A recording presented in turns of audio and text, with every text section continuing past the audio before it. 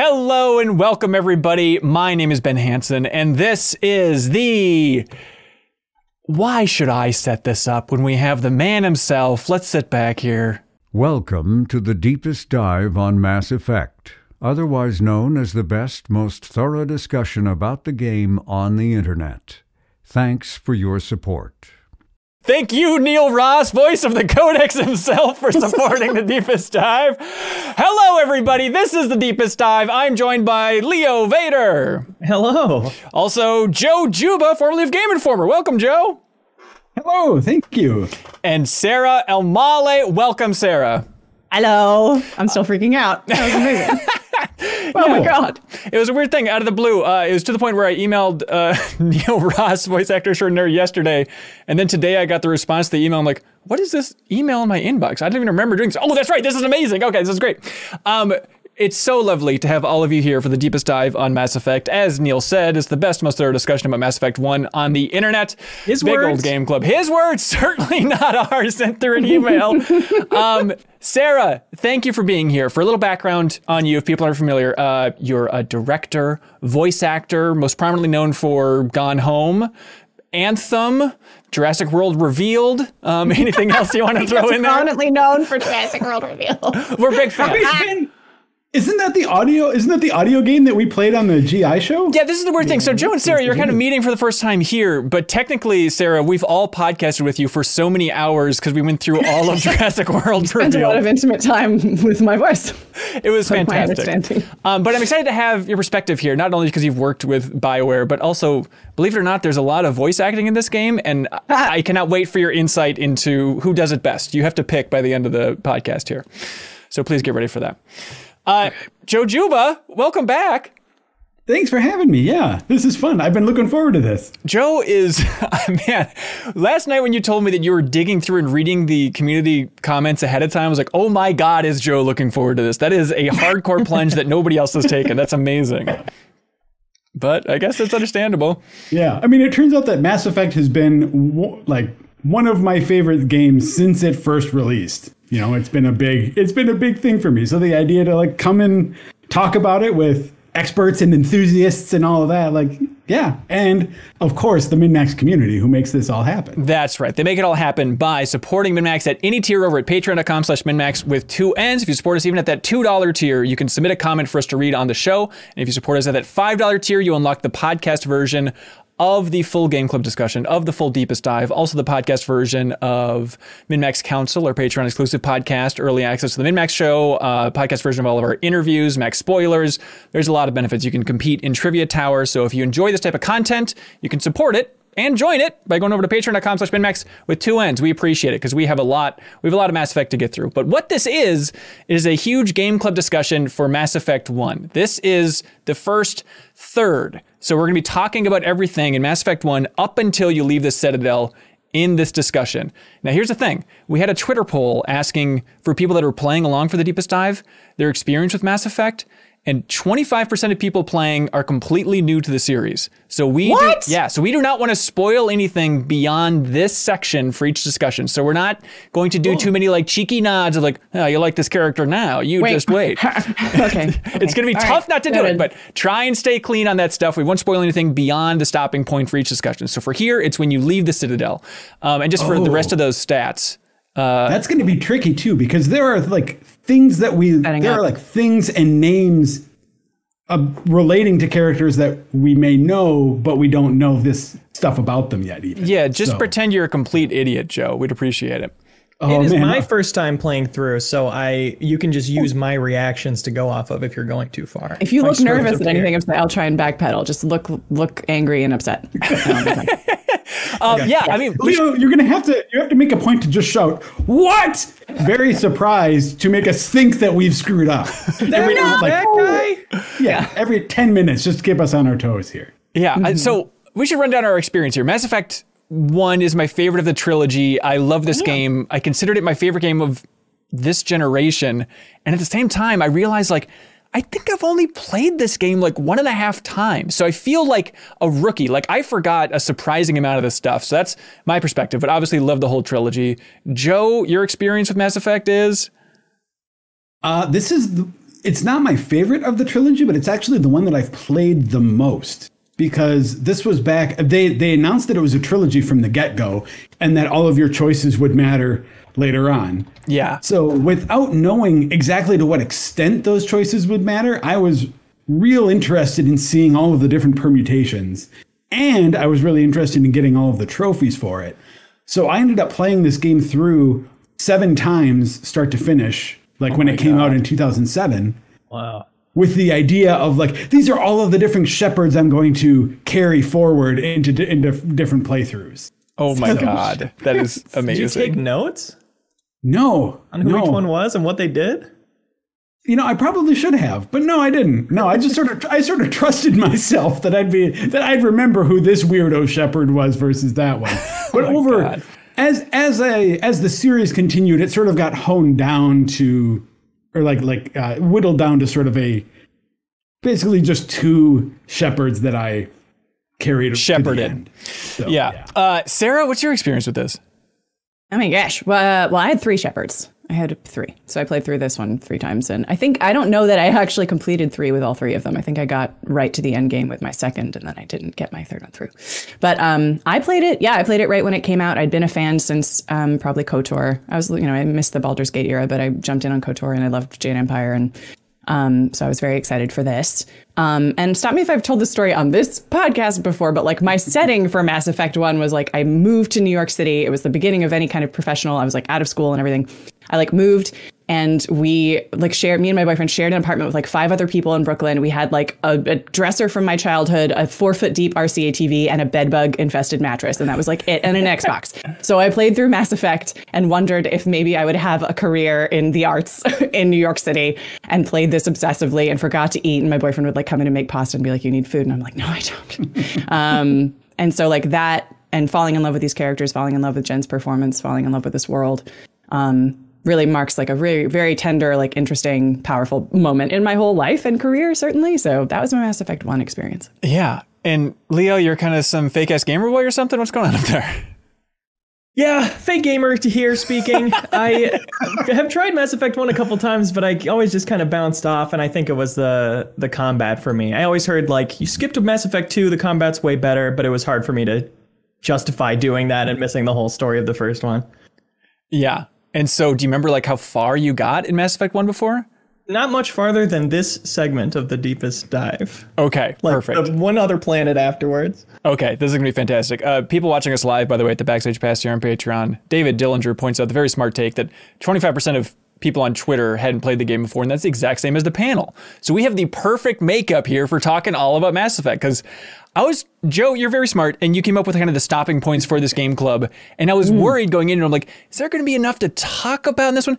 And then right when I got to the Citadel, I was like, there's too much to talk about here. I forgot, like, this is all I want to talk about with Mass Effect is just like racial politics on the Citadel.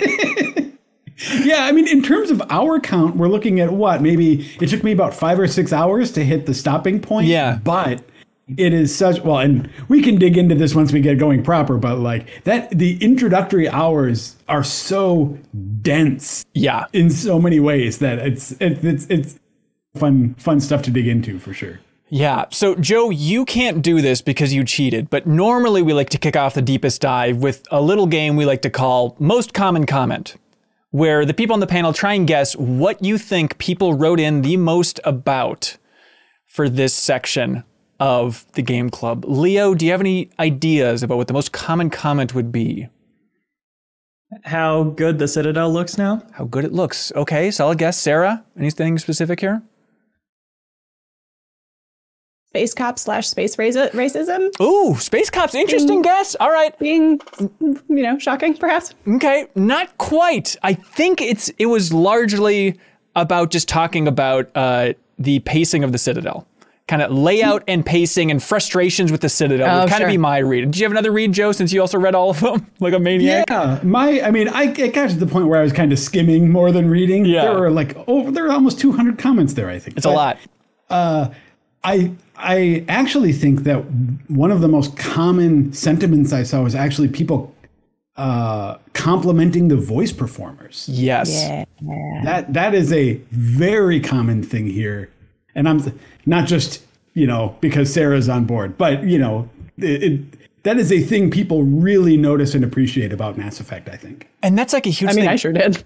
Yeah. That's why I do this now. Right. But like, it's such a huge thing about creating my Shepard and really worrying about, it's a whole thing about like, is this going to feel like my old Shepard? I don't know. And then the second I hear Jennifer Hale, it's like, okay, no matter what small details I messed up, like this is absolutely my Shepard. Like that voice is just so rich and locks you back in that zone. But yeah, Joe Halaska here is with you. He left a comment saying the most significant thing I'm noticing is how incredible the voice acting is. Jennifer Hale's Commander Shepard is a masterpiece right from the start.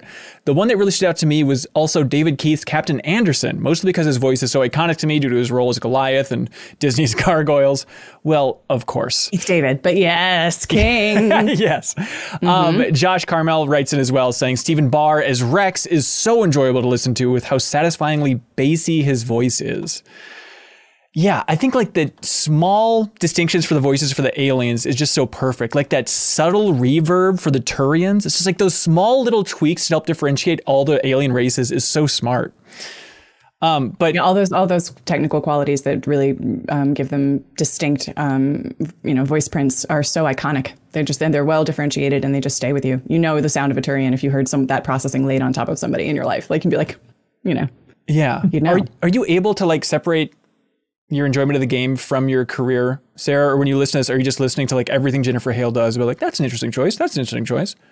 I mean, I was at the time. Like, I don't know why. I've been interested in voice acting and voice actors and kind of like curious about it on that level before I started doing it. So like, I never wasn't kind of like, ooh, like I was always looking up who was on IMDb and thinking like, that's interesting. Like thinking that way is what led me to think, oh, this is someone's job. Like they're in a booth somewhere. That's how that works. That's interesting. So I kind of always have dual processing going. And I always have, which is funny, even though now I do it for a job. But yeah. I love it. I mean, I'm obsessed. I'm obsessed with all these performances hold up so well. And I want to shout out, we'll get through when we get to, I think, Mass Effect 3, Caroline Livingstone, who is in-house at BioWare and directs now and directed me and is amazing and has just an extraordinary casting taste. And her artistic values and her casting values are so wonderful and human and unique, I think, in the industry. But Ginny McSwain, who's also a legendary voice director, I think worked on 1 and 2. I'd have to double check that. But shout out to voice direction. Because that's so much of what lifts these nuances and gives people permission to make interesting choices and all that good stuff. Yeah, and it's like people probably put a lot of weight on casting, but that direction aspect and just, I heard an interview with somebody, I forget who it was, maybe it was even you, Sarah, I forget, but just talking about directing voice acting and just how intense it is for how closely you have to listen. How like surprisingly straining it is for like, all right, I'm working just an 8-hour day, how hard can that be? But when you have to like listen to every drop of somebody's voice to try and stitch stuff together and give advice, like that has to be so exhausting. It is. I find it more tiring. Even when I've had a vocally stressful day acting, I tend to feel like my tank is kind of filled up. Like I might need a nap or something. But with directing, when I first started doing like back-to-back 4-hour sessions a few days in a row, I would just like cry. I was useless. I was mentally and physically useless at the end because you are listening with your full presence. You owe that actor your full presence of mind and attention as they're working and listening for details in there. But you're also holding the whole game world in the back of your head. So it's kind of double. In a way, it's sort of the actor's trying to do that as well, imagine, so they can react to things. But a director is placing all of those lines in the context of the world and holding the game world in their head at the same time as well. So you're kind of like thinking and listening in a couple different places. It's a lot. Yeah. And then especially with a game like this, character continuity, conversation continuity, keeping all of those things, things, how are they going to stitch, all of that stuff. It's a lot to hold in your brain. I cannot imagine. Grizzled Gaming here has a good way to kick it off. He says, first things first, for your returning players, did any of you get goosebumps at the music when the game booted up? I cried. Oh, that. Yeah. So there are two different boot ups, right? There's the press any button on Mass Effect screen. Right. And then there's the one where it's like the sort of images are floating around in the background where you actually select. And it's that second one for me that is the iconic Mass Effect sound that, I don't know if chills is the right word, but it's definitely a moment of like transportation, a moment of, that's right, I stared at this menu for so long. I had this going on in the background when I made dinner. Like that's just a total like, that menu is like the soundtrack of Joe's 2007 right there. Yes. And like, yes, the character creation music too was just one of those like double whammy of a mood setter of like, oh, that's right. I listened to this music so much in my life trying to get these details exactly right. But Sarah, it was tears immediately. I actually feel I'm new to streaming. I have never streamed before, and I'm a helpless baby. But I was like, maybe I'll test some OBS settings on and boot up this game.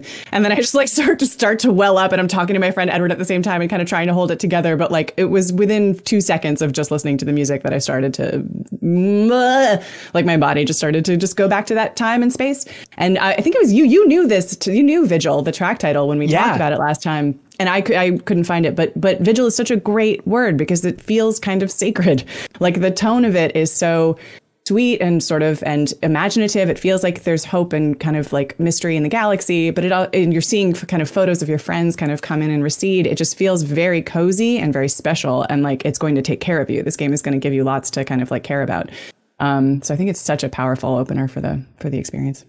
Leo, did you dwell on that at all? Or did you just hit new game immediately? Stuffed Cheetos in your mouth, farted twice, push start, let's go. Yeah, I wouldn't say I dwelled on it, but I appreciated it. I think the music throughout has been awesome. Yeah. As far as just feeling like you're in the world, yeah. Yeah, Craig Belmont here submitted a comment on Patreon, just said, synth, period, music, period.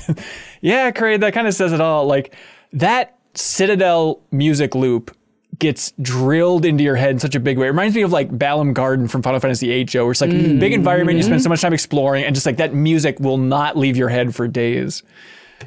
So while we're on the menu, talking about the menu area, there were like I wrote down a few notes here before I even entered the game proper, because there were a few things on that menu that I thought were funny. One that I don't know if it was there before or not. Like I don't know if it's an in-joke or not, but on the menu, if you go into options, there's an option that's just calibration. And I don't know if that's, I think that's like, I forget exactly what was in it. It was like screen, your brightness or gamma or whatever, that kind of thing. Yeah. But that's such an in-joke with Mass Effect of like Garrus having to do his calibrations. Oh, that's interesting. Spoiler, Garrus's deep love of calibration. Yeah, no, I think that's important information. I dug through those menus too, Joe. I was really struck, and maybe it's been patched now, but basically I started up this game and then went back on Game Pass and started up the original Mass Effect one just to have that point of comparison. And I did it reverse. I played the old one first and then I'm sorry, go ahead. Oh, no, that's fine. Yeah, but jumping into that original one is like, this looks like dog S. And it's like, well, no, a huge part of that is that film grain that they default on with for the 360 version of Mass Effect. And what's crazy is that in this one, they have the toggle for film grain in the menu, but as far as I can tell, it doesn't do anything. It's just a false toggle when you turn it on and off. Am I nuts? Am I missing something? No, it turns the film grain off. Really? Yeah. Wait, in the new one? That's one of the notes that I wrote down is there are 3 things in that graphics options that you can adjust. And I went in there and immediately toggled all 3 of them away from the default. One is the motion blur, turn that off. One is the film grain, turn that off.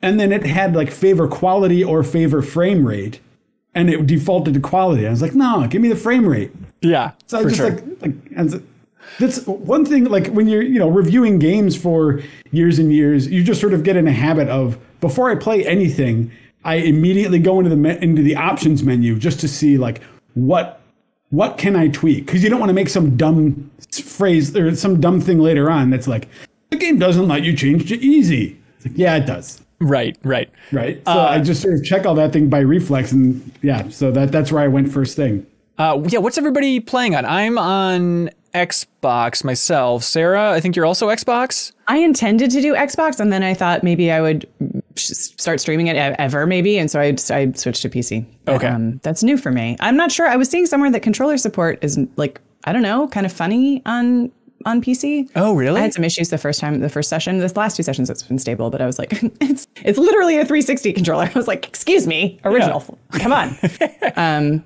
So I switched to PC. Nice. But I was not, that whole generation, I was not a PC gamer at all. Oh, wow. That was the first time I've had a desktop in a minute. Mm-hmm. Yeah, I remember my second run in Mass Effect 1 that I didn't finish. I remember I started that on PC and it was like, oh, it's just night and day. It was so nice to have that back then. Leo, you're on PC for this one, right? I'm on PS5 playing the PS4 version. Yeah, while thinking about the PlayStation 3. Wait a minute. Is it a free upgrade to the PS5 version if you want it, or how's that? Is just the code was PS4? No, there isn't a PS5 version. It's just a PS4 game that plays on PS5. Is that what's happening? Oh, that's weird. Okay, gotcha. Connor submits a comment saying, I'd love to hear about each of your Shepherd designs. I decided to recreate the same Shepherd I used from all my previous playthroughs for the series. For me, that look for Shepherd is canon, and it feels weird to change it. Also, hi, Joe. Big fan of your writing, says Connor. Connor, thank you. Yeah, what's your Shepherd strategy here, Joe? Boy, so I actually, as I was getting started with it, I have the tendency, I think we've talked about this a little bit already, but like I sort of have a canon Shepherd in my head, which is like female Shepherd, Paragon, definitely has a consistent look that that I ended up using throughout the series. That in my mind is like my Shepherd. And I was about to start up this playthrough as that Shepherd again, and I put up just like a dumb tweet that was like, hey, should I do the same old Shepherd or a new weird Shepherd? And I knew as soon as I did that, what are you doing? You know how that's going to turn out. Because like, not just new, but like weird. People are like, oh yeah, give me weird. And also someone had commented like, there's sort of a living vicariously because no one has the courage when they replay Mass Effect to themselves do a new weird Shepherd because everyone wants to do the same Shepherd that they're familiar with. Yeah. But if someone says, should I do it? Then it's almost like a, yeah, you do it. Do it. So that's the way the poll went. So I ended up abiding by it and I did a weird, my Shepherd is a renegade male Shepherd who's got like, almost like a pompadour, the closest thing that they have to a pompadour haircut. Slow down. And this sort of like the biker mustache.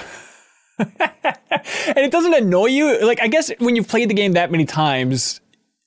Well, so here's the thing. He doesn't look ridiculous or ugly or whatever. He looks evil. That's kind of the idea, right? Is I'm doing a renegade Shepherd, so I wanted him to look like sinister. Which this does, but it's not like he's my, turn all the sliders on as far as they'll go on any area, like freak Shepherd. It's not Monster Factory, like Elena P here. Exactly. Elena submitted a comment on Patreon asking how many times we had to restart because she had to restart several times because my character kept looking like an Elcor and a Batarian had a baby. So, I understand it. I was really meticulous about. I thought about maybe going a new route, and then I realized like I love these games. And the Shepherd is so central in my mind. I just need to stick to the Shepherd I know. Largely, I'm going to make the same choices I made that I really remember. I'm going to be as boring as possible. So it's like, it goes back to old mail-in Shepherd. So I got really dorky and I had to like pull out a picture. I had my wallet in my pocket watch. No, of like my old Shepherd that I remember I took because of that nonsense with Mass Effect 3 where you couldn't import. It wouldn't import your custom Shepherd at launch. So with Mass Effect, forget that. It was infuriating. And so what I had to do for that was like, for Mass Effect 3 was to go back to my Mass Effect 1 Shepherd, take a picture of the screen, and then recreate her in Mass Effect 3. So I went back and I had that same photo saved in Google Photos. So I just went off that and tried to recreate this Shepherd, and it's pretty darn close. I'm pretty happy, even though it's frustrating the fact that I had to make this Shepherd so many times now. But so she's a colonist, and she's ruthless, and she's an infiltrator. Nice. I want to know classes too. Mine's an adept. I really like that. The biotic go. Yeah. Sarah, what'd you go with? So I had 3. I mean, I'm interested. I did not relate to the like doing the same Shepherd every time. Kind of stuck it. Like I have my first is probably my headcanon, just kind of because it was my first and it was kind of close to me. It was leaned heavy Paragon. But even back in the day, I had my next 2. I had an African American soldier, and then I had a Japanese American engineer. Like I was like, I'm going to do different Shepherds. They should be different Shepherds. Like if I want to see the breadth of this game and this character, like I'm going to differentiate. Yeah. So the one that I did this time looks like this. I was like, I have that lip shade. So I thought I'd wear it today, even though I am not pulling it off the way she does. But so she's somewhere in between. She's a little more severe than my original. She's mostly Paragon-y, but I think that like maybe this charts my growth as a human being. I have less tolerance for garbage and bullshit. So I'm like, excuse me. So like, so there are some renegade things where I'm like, what? Like, come on, all right. or knock it off. I'm totally with you. I think it's a more interesting way to play instead of I'm sticking full Paragon or full Renegade, but it's like I'm going to play the way I would, where it's like I'm mainly understanding, but every once in a while it's like, nope, cut that crap out right now. Yeah. Like Harkin, you're like, come on, I'm going to knee you through this bar. Like, no, actually, I'm on Harkin's side, Sarah. I think he gets a bet. No. What, Harkin? All in on Harkin. Speaking of great acting, I was like, you're selling me this horrible language. Like, you're the worst person, but you're great. He's a terrible sleaze. Spread space herpes. Yeah, like, holy snacks. All right. We're just, okay. Also, we haven't cured herpes in the future? Come on, Mass Effect world. We can do all this stuff, but herpes is still running rampant? Can't, like, in the future, they're like, we can, we have mass relays, but like one sentence of a believable Saren voice print is irrefutable evidence of his like betrayal. I was like, as a voice actor, that hurt. I was like, no. Okay, so quick aside there, because we already talked about some voice stuff. And Sarah, I'm sure that you know this guy. I mean, you probably even know how to pronounce his name, Fred Tatasciore. Okay, who's so wonderful. He is like Saren is so interesting, is like voice performance is so interesting because it's so even and measured. And normally, you see these, I am the Dark Lord, like sci-fi bad guys, right? But the other interesting thing is that voice actor, I think he does so much of just like monstrous stuff. Yeah. I remember he was if you played Metal Gear Solid 4, he was the sort of beast voices of the Beauty and the Beast unit, right? Yes. So like someone like a performer who is so well known for these monstrous things and yet really pulls off this like very even keeled, like sort of simmering, sinister evil, I think is really cool. Yeah, it reminds me. Go ahead. Oh, no, I was just gonna say, like, it reminds me even of like Rafe in Uncharted 4. Like there's something so cool about a villain who's just like understated. And I love Saren so much. He's my favorite. He's intelligent and silky, and Fred has so much in his instrument that's burly and beefy and gurgly and like all of his other things, and he plays brutes all the time. And so having someone who's like a sort of a Shakespearean villain is so refreshing, and he just nails it. He's wonderful. Yeah. I agree. Leo, we didn't forget about you, little rookie boy. Sorry, don't let us be too condescending to the entire time. But what'd you do for your shepherd? Oh, honey, what was your feeling here? What's baby's first shepherd, Leo? Yes. You don't want to know. Oh, we do, Leo. Come on, tell the class. Ooh. She's a Vanguard. She has short gray hair. My girlfriend designed her. I think she did a great job. Oh, interesting. Are you going for like a canonically old shepherd in your mind with the gray hair, or is it just cool, hip, young person dyeing their hair gray? Little older, but also hair graying early. And all the other backstory choices, don't care. That's all I need for my shepherd backstory. Well, it's interesting. My Sinclair wrote in with a good take saying, a fact that really stood out to me this time and is affecting how I play Shepherd is Shepherd's age. Apparently, canonically, Shepherd is 29. My first time playing, saying my first time playing that may not have stood out to me because of my age, but I turned 32 while playing this time. I'm sorry, 42 while playing this time, and it blows me away to think of how young Shepherd is.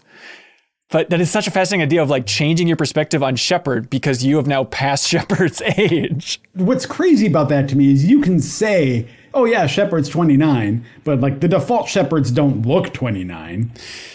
But then also it seems like they have a level of experience that you would not be likely to see among a 29-year-old. I mean, 29-year-old soldier, it depends, I guess, on some backstory stuff here, but like it seems reasonable that you could get there by age 29. But I mean, you compare it to like JRPGs where it's like, Cloud Strife is like 14 years old or whatever the hell. Like, this actually feels like, wow, 29 for an RPG protagonist. That's pretty good. A little long in the tooth there, Shepherd. Yeah, and Jen's voice reads as like a solid, experienced 30-something to me too. Yeah. So, I don't know. Hey, how about this for an idea, everybody? I forget if FemShep is based on somebody, but the male shepherd's based on that model or whatever. I forget their name. And there's so many situations like that in games where they're taking for facial inspiration from a real person. Like, Dina in Last of Us Part 2, it's like, that is a real person. You see a picture of her. It's like, oh, that's just Dina walking around, right? Okay, what about this, Sarah? You're in Hollywood, right? You're hip. I know, okay, but what about this? What about this for like the biggest impact you could have for the cheapest casting budget, relatively, is you make an indie film and hire all these people whose faces have been in games. And imagine you can get them for pretty cheap and you would have like secretly a superstar indie film. Interesting. And so you hope that they act. Look, I mean, many of them are also actors, but like, you're getting models or whatever. It's a likeness you're taking, right? I guess so. Yeah, it all comes down to direction. You really got to coach them the right way. But wouldn't that be cool to have like an indie film that's just like the Super Smash Brothers of video game characters somehow? Just for a YouTube video, just to see these folks interacting with each other and doing very, very normal things like going for milk runs and whatever. Yeah, that would be funny. Okay, thank you. That's all I was looking for, Sarah. Somebody telling me that would be funny. Thank you. It almost feels really nostalgic hearing Keith David's voice and seeing somebody who's not designed to look like him. I feel like this is before the trend where if you got a big actor, you wanted people to recognize them and know they're in your game. Yeah. Also, we're doing face cap and PCAP for facial capture and performance capture. Right. At that time. Right. Which is why you have I wrote down all the gestures I could find, the banked gestures that we could find, the this stuff and this.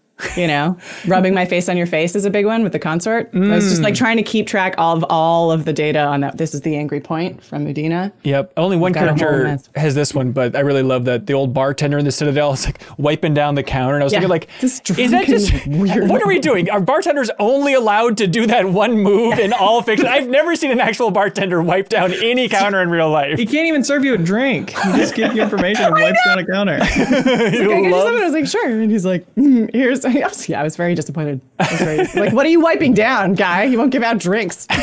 Your own spit. And everyone who's there is just off at their own table anyway. They're not even hanging out at the bar. Including my favorite guy, which is the guy in the corner.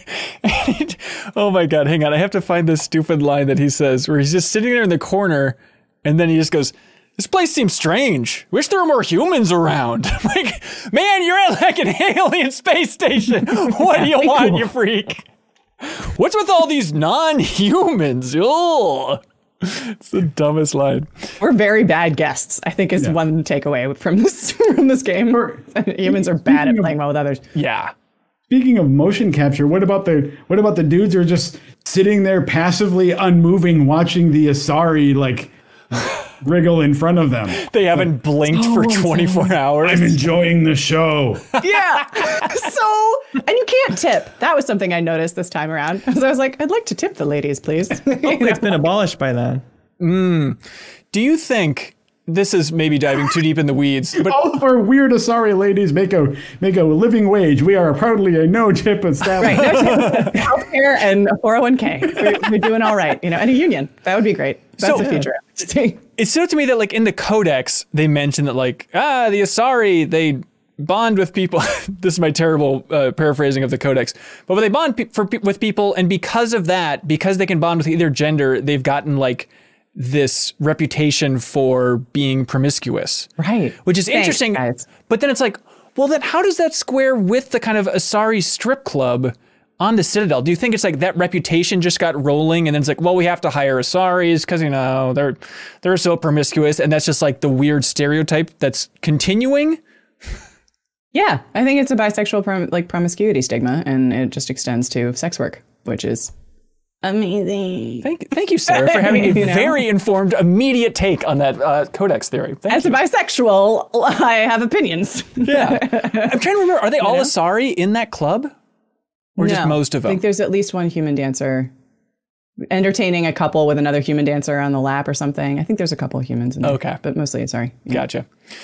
Richard Heron writes in asking, hey, it's my first time playing. Is this game funny?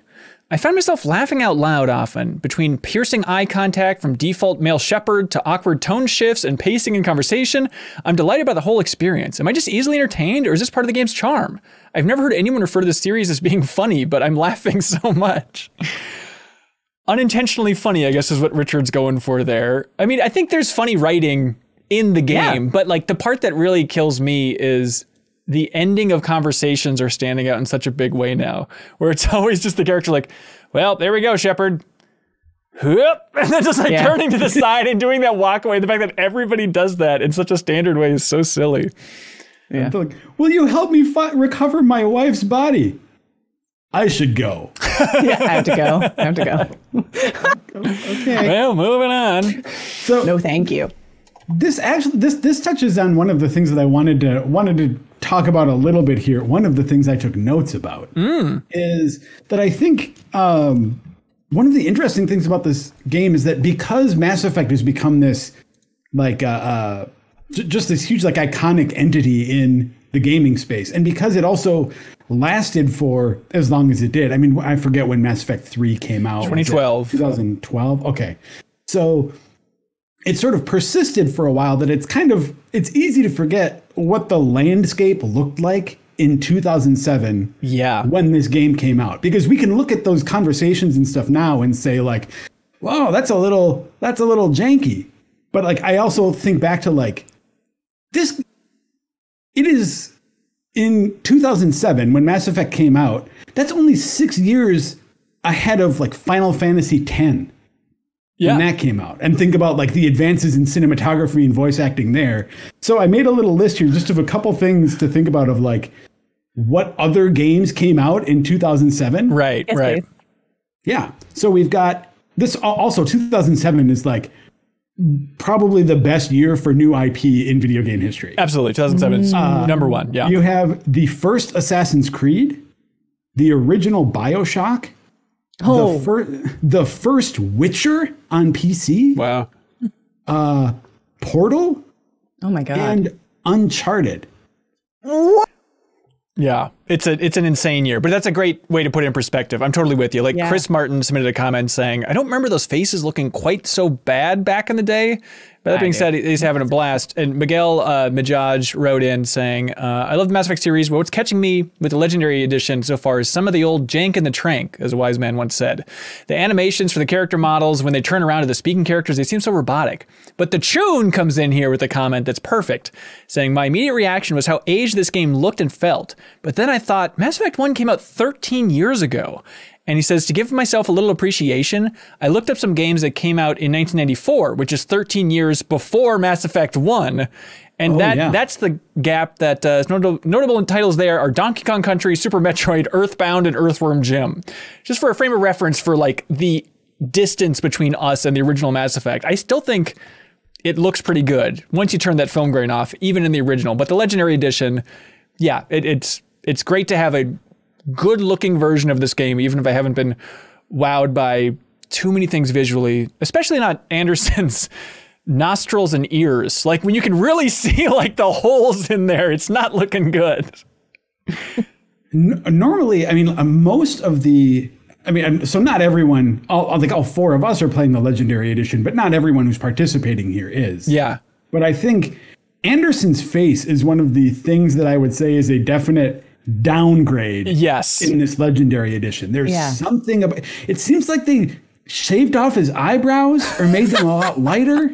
You idiot, I told you we shouldn't have shaved off his eyebrows for the Legendary Edition. Well, in the Legendary Edition, we reinstated the piece of lore where he lost a bet right before the game started. His face, had to shave his eyebrows. He just has like, it just looks greasy. There's just something about the texture. His complexion is, it's something off, but his voice is so good. I think that character is so good. This like, I'll just close my eyes every time Anderson's on screen. I can really enjoy him as a man.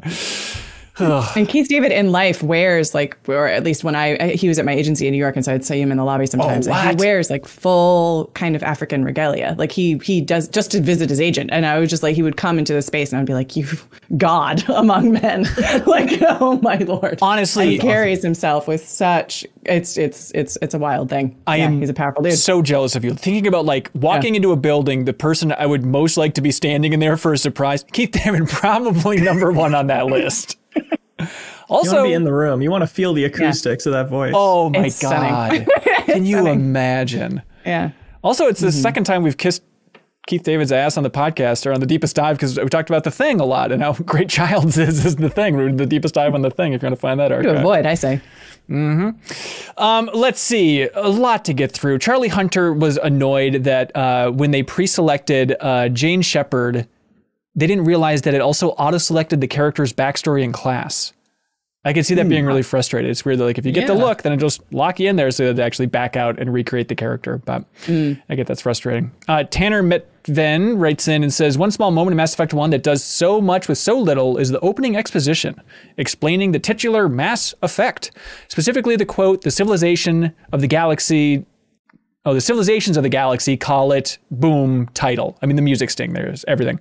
But saying, this may not seem like much, but I remember first playing this game and how that text really set the tone, that humans are new to this galactic civilization and our greatest discovery is routine in galactic life. It does a great job of conveying humanity's place in this world and thus how you and your fellow human characters will be treated throughout the experience. That sums up a whole lot of what I love about this. Raise your hand if you forgot what the Mass Effect was. Oh, it's absolutely. I completely forgot what it was and what it did. I know, it's like mass relays are so important, but the idea of like, okay, so the mass relays are just enacting the Mass Effect. It's a nonsense word. I was like slingshotting across, I don't know, Garrus is my boyfriend, I forget everything. There was a lot that I didn't, yeah, it's so weird that like they never really lean into that too much. And I remember talking to Casey Hudson about like the origins of the game, of the name, and like them spitballing different names, and they realized that like eventually it just needs to, it's never going to make a lot of sense. Like Star Wars is objectively a stupid combination of words. And I think Mass Effect has like... or is it great? I don't really, maybe it is. But like Mass Effect has risen to that level where you don't really stop to think about just like, oh yeah, I guess. It's just, it embodies so much more than, you know, a scientific principle in the world of the Mass Effect universe. Like, who cares? Mass Effect just feels like space. If you have no idea what the game is, it's some space sounding words. Yes, absolutely. Yeah. It's a great name. Leo, little baby Leo, what? Sorry. Yeah. What did you think of this first section of the game? I'm just curious, like, what hits you? Look, I'm always the contrarian. I know everybody's listening with bated breath. Is Leo gonna like it so that it's okay that I like it too? Uh-huh. And the answer is, I like it a lot. I like it a lot more than my first playthrough, for sure. I think the combat is kind of exactly how I remember it, which is too bad, but I'm more into, like, the characters, what's going on, and the setup for everything that makes the combat a bit more engaging because I care about like what I'm on my way to. Do you think that's just because you're trying to focus on it for the deepest dive, or you're just in a different, smarter headspace now, or what's the difference? Gotten a lot smarter. Okay. I think it's the fact it looks nicer for sure, playing it on a bigger TV. And yeah, the fact of this deepest dive for sure, making me have no choice but to give it my complete attention. It's giving me as much as I'm putting into it. Yeah. Do you feel like you're overwhelmed by the amount of lore thrown at you at this point? Yes. Mm-hmm. Like, could you? I mean, I'll say at the very end of this segment, because we're playing till we leave the Citadel, the sheer amount of things on that galactic map. I'm second guessing if we have enough time this year to do this. Yeah. We can do it. It's not so bad. But like, I'm curious about the lore stuff. Like, this isn't me pointing fingers or anything, but like, do you know the difference between a Solarian and a Asari and a Turian?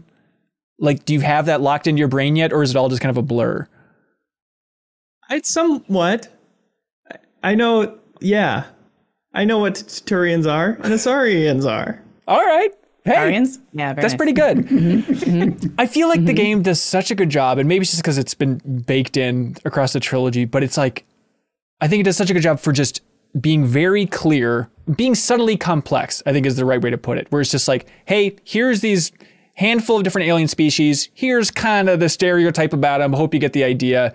And here's the dynamics go. And in my mind, replaying it now, I just feel like it sets everything up so beautifully. Even if you don't go into the codex, it's like, this is what you need to know about these different races. And you kind of understand what they're working with archetypally, if that's the word. The world building is phenomenal. Like, you have so many problems with sci-fi series and fantasy series of like, we have all of these specific proper nouns to introduce you to.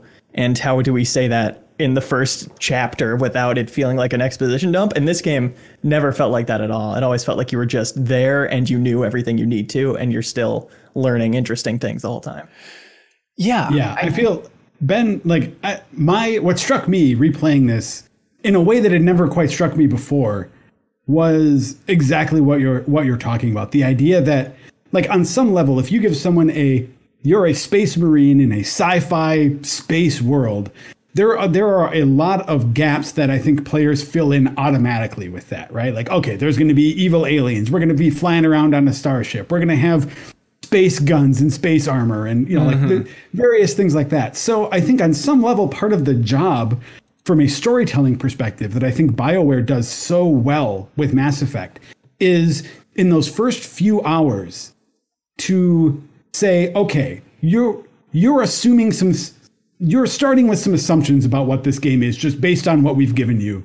Now we're going to tell you what's different. We're going to tell you why Mass Effect is unique and what about our world you need to pay attention to specifically. And I think that opening thing saying, boom, Mass Effect is the first one. But then it's like, you pay attention to, what the hell is that? I had to readjust in my chair. Sorry. I see. Like the big beats they hit in those first story moments that start unfolding is the idea of like specters. That's one of the first things they talk about is Nihilus the Spectre. And then there's like Geth and stuff going on down there on the planet. And then that's one of the things that they start talking about, like AI and AI's place in the world. And the way they introduce the other alien species. I think this is a weird thing too, but the fact that one of the first aliens you meet is Nihilus, a Turian, and one of the second aliens you see is Saren, a Turian also. The idea of like, okay, Turians are common, but they're different from each other. Like, you need to learn how one might be different from another. And it's like these sort of like subtle bits of kind of in-universe vocabulary building, visual and actual like words, to give players a foundation that the game can build on, not just in one game, but in multiple ones after that too. Absolutely. And like that doubling up of Nihilus being a Spectre is so smart, because then every conversation you have running around the Normandy at the beginning is people talking about like their frustrations with Spectres, the mystery surrounding the Spectres, also their frustrations with Turians and the First Contact War. It's just like, it is so efficient for just setting up all that stuff out of the gate. It's incredible. I could turn this into a Nihilus cast because, Love him. My God, he's so, and shout out from voiceover representative, but Alistair Duncan is an amazing voice actor. Most folks probably most recently know him from God of War. He's dude on your belt, but he's wonderful. And the way, the subtlety in your dynamic in those first conversations where he's like, I'm kind of encouraging you, I'm kind of judging you, I'm kind of condescending to you, but it's just really beautifully calibrated and like kind of puts you on your back foot just a bit without pushing you away. And it's amazing. He's so good. And I was like, oh God, I would have romanced Nihilus in a heartbeat if we could have kept him around. He's great. Yeah. But to your point about just sort of sci-fi and these relationships between the complexity and the dynamics within races and then between races, I am not typically a hard sci-fi. If someone throws their, like, for example, and I love The Expanse now, but it took me a minute to get into The Expanse because I need character hooks. Yeah. So there was a lot of like lore dump and stuff, and I wasn't quite hooking into the characters who really grow over time. But like Mass Effect does such a great job of being like, here are some people that are really flavorful, interesting personalities, and you will be your understanding of them and of these dynamics will be enriched if you go to the Codex. You're going to learn some things that's going to make things make sense. But you won't miss like all of that sort of human, the juicy, essential part that like their priority is on sort of physics between people and between, these bodies, these communities. And all of that will be palpable. It'll track, it'll be interesting. And you'll just sort of go back and forth between learning more in the Codex and seeing more and feeling more from the people. But I never felt left behind as someone who needs to care about who's in this space before I care about your world building. It's just all there and it's all helping each other. It's brilliant. And I think, just not go too far back in time, but just that all the setup you need is explaining the Mass Effect mass relays and stuff for understanding humanity's place in the world. But it's so great that it doesn't start with a wall of text saying, okay, 1,000 years ago, this race of aliens and this race of aliens. Like it introduces the races by character first, not name first. And it's such a small distinction, but it makes the world a difference. That's like the PS2 RPG problem back in that era. It was just like that scroll at the beginning. Yeah. Zach, it's novel, but I don't care yet until you show me people who will be impacted by this world building that I am invested in. Yeah. So. I just wanted to call out one little detail that I like too, and that's the idea that, so like you choose your different backgrounds, right? Like, are you a spacer or a colonist, or are you a war hero, or all that stuff? And I remember when I first played the game, in terms of like feeling invested in Shepard as a character, I remember when I first played the game, it felt like, I remember thinking like, it's kind of stupid and artificial that you just make these selections in the character screen, and then it immediately cuts to, Shepard looking out the window and Anderson and Udina and Hackett being like, well, what about Shepard? she's a spacer.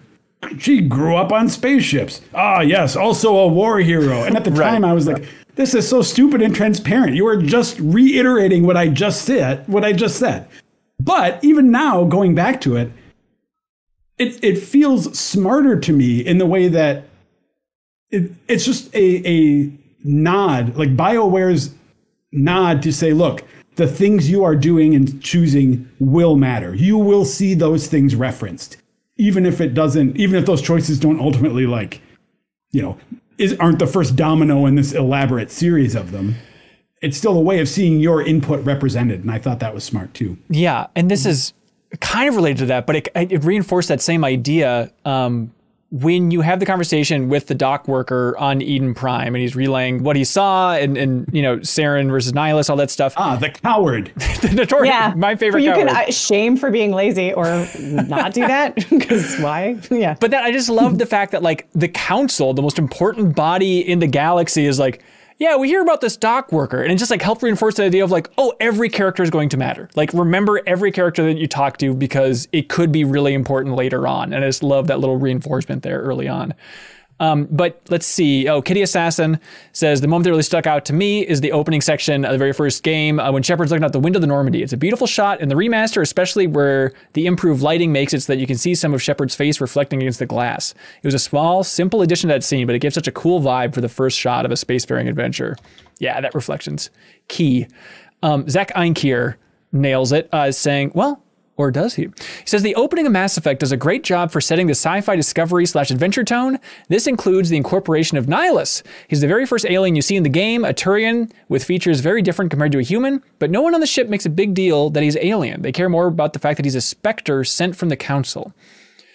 I don't know if I agree. Like, one of the first lines of the game is Joker being like, I frickin' hate Nihilus. I freaking hate that guy. And they definitely talk about the Spectre stuff, but I certainly read it, the fact that people are bringing up the First Contact War so early on in the game, as there's still a little bit of like these frickin' Turians like lording over us. I think that racism is still there. Yeah. From the way I read it. I'm trying to remember, because it's Presley. Presley's in the CIC. So, I mean, I don't remember if that conversation is active until after you're made a Spectre. But like, you can talk to him about he's got alien problems. Right. And I don't know how soon, and certainly then, if not before, he'll disclose those to you. And he's like, I'm working on it. But he's got it. He's got him. He's got that trauma. So, but it's right there. Yeah. Joe, you're squinting a little bit, saying you think it's mainly Spectre stuff? I replayed that intro sequence twice recently, right? Yeah. Like on the original one and on the Legendary Edition. And my overwhelming sense of it is, even if they're talking about this element of like humans and their unease with aliens, I mean, humans were just introduced to aliens like 26 years ago or something, right? It's like, I think that there's a general unease about that, but I guess I would agree that it seems like most of the I hate Nihilus comes from the fact that he's a Spectre getting in their business rather than he's a Turian getting in their business. Yeah, I think partly what I'm pulling from as well is just when they get back from Eden Prime, they talk about what happened to Jenkins, but there's no moment of like reflection of just like, oh, Nihilus, he died on the mission. That's a shame. Like, it's just glossed over. You think that everyone's sad about Jenkins. No one's talking about Nihilus. That's right. Weird. And is that just because of the human versus Turian thing, or is that just, he's a Spectre who's annoying, so we're not really going to even talk about the fact that this huge figure died on this mission? Sort of. He's a guest also, and Jenkins part of the crew. That's true. Right? Yeah. Shout out to Jenkins. Jenkins is played by Josh Dean, who is also Henpecked Ho in Jade Empire, and I heard him in a couple other places. He might be Shells. Like, I've started to, now that I've been in this enough, I can like hear, because you get 3 voices per in the voiceover contract, you get 3 voices in a session, so you do a lot of multicasting typically. Oh, okay. So you can always kind of listen. You're likely to hear someone hired for multiple places if that's a fun game you want to play. But Josh Dean directed me a ton on Anthem, so he's done a lot of directing for them since then. So shout out to Josh Dean. He's a wonderful red shirt. There we go. What a gem. It's very funny you phrase it that way. Joe Chafchinsky also submitted a comment on Patreon saying, shout out to the stockest of stock characters, Corporal Richard Jenkins. If it isn't plainly obvious that this doofus is going to die like a chump from the first moment he opened his mouth, sticking his low poly mug into the squad menu even though he had not been a part of any marketing should have been the next major hint. Imagine how different this legacy could have been Imagine how different his legacy could have been if he hadn't blindly stepped in front of a Geth laser blast for no reason. Even the condolences dispensed by the crew in the Normandy after the mission are hilariously abrupt and emotionless. Message is clear. This is a character who was designed to be forgotten. Well, that's a shame. Although Taylor Owen, a lot of lore, he does some heavy lore. Like that back and forth is an essential, because he's the only one who's kind of excited about a Spectre being on board. So him talking with Chakwas and everyone around him does a lot of like that sort of setting the different factions and kind of setting the situation. Also, Shepard definitively is like, great, go ahead. And John Jenkins walks out and gets shot. So maybe we should be taking a little bit more responsibility for that? Yes, I don't know. You're totally right. Yeah, Taylor Owens writes and he says, Jenkins' death is 100% Shepard's fault, right? Shepard motions for him to move up like he's being tactical, but makes no attempt to give covering fire when Jenkins moves out in the open and gets shot. And then the middle dialogue option is basically, soldiers die, let's move on. It's a very strange way to open a game about being a leader. Well, yes, that's true. But Joe, it means go die. Sacrifice yourself, please. Wait, Jenkins is actually doing it. What the hell? No, you fool. Joe Chafinski also commented that in the conversation you mentioned there, Sarah, that he said that Jenkins has his favorite line in the entire trilogy, where Jenkins just says, "That's Spectre justice." Real quick, he's talking about the Spectres. What? I'm now just picturing like a full-length movie of Training Day with Jenkins and Ethan Hawke and Nihilus. That would be so good. Oh, that would be fun. I don't know if BioWare ever confirmed this, but it's Richard L. Jenkins. Right. And the actor? But I think that the L, there's speculation anyway, that it's L for Leroy. Right. Leroy Jenkins from that old famous WoW video where he just shouts Leroy Jenkins and gets destroyed. I think that's right. Is this too much of a stretch? I wonder if BioWare's ever talked about like Ashley Williamson? Right? Williams? Is that a homage to Evil Dead with Ash Williams? Or is that just a weird outlier? Joe, did you write that character's name? Could you confirm or deny that, please? I don't know what you're talking about, man. Never mind. Matthew Roberts here is backing us up. Thank you, Matthew. Matthew is saying, the setup of the world, characters, and overall narrative in the first few hours is so much stronger than any of the storytelling in 2 or 3. I think I love 1 just because it's so focused. I love Saren as just like a nice central villain. I think definitely, the pacing of this section is a little all over the place, but I think just having that focused mission, uncovering the mystery of the world and specifically Saren's plot, I think just moves things along so well. Obviously things get bigger, things get more dire, but I think it conceptually moves a lot here. It's got the strongest A plot by far, and a great villain. Right. So it has a lot going for it. And the villain has a sweet theme, just that do-do-do-do-do-do. Oh, it's so sweet. It's the game over theme. Oh, it's so cool. All game over music should be the villain music. It's like, hey, this is their time to celebrate. They want to dance to their own music. Yeah. On a little bit on that point though, I think that Mass Effect as a trilogy reminds me a little bit of. Have you guys read the Hunger Games or seen the Hunger Games movies? Yeah.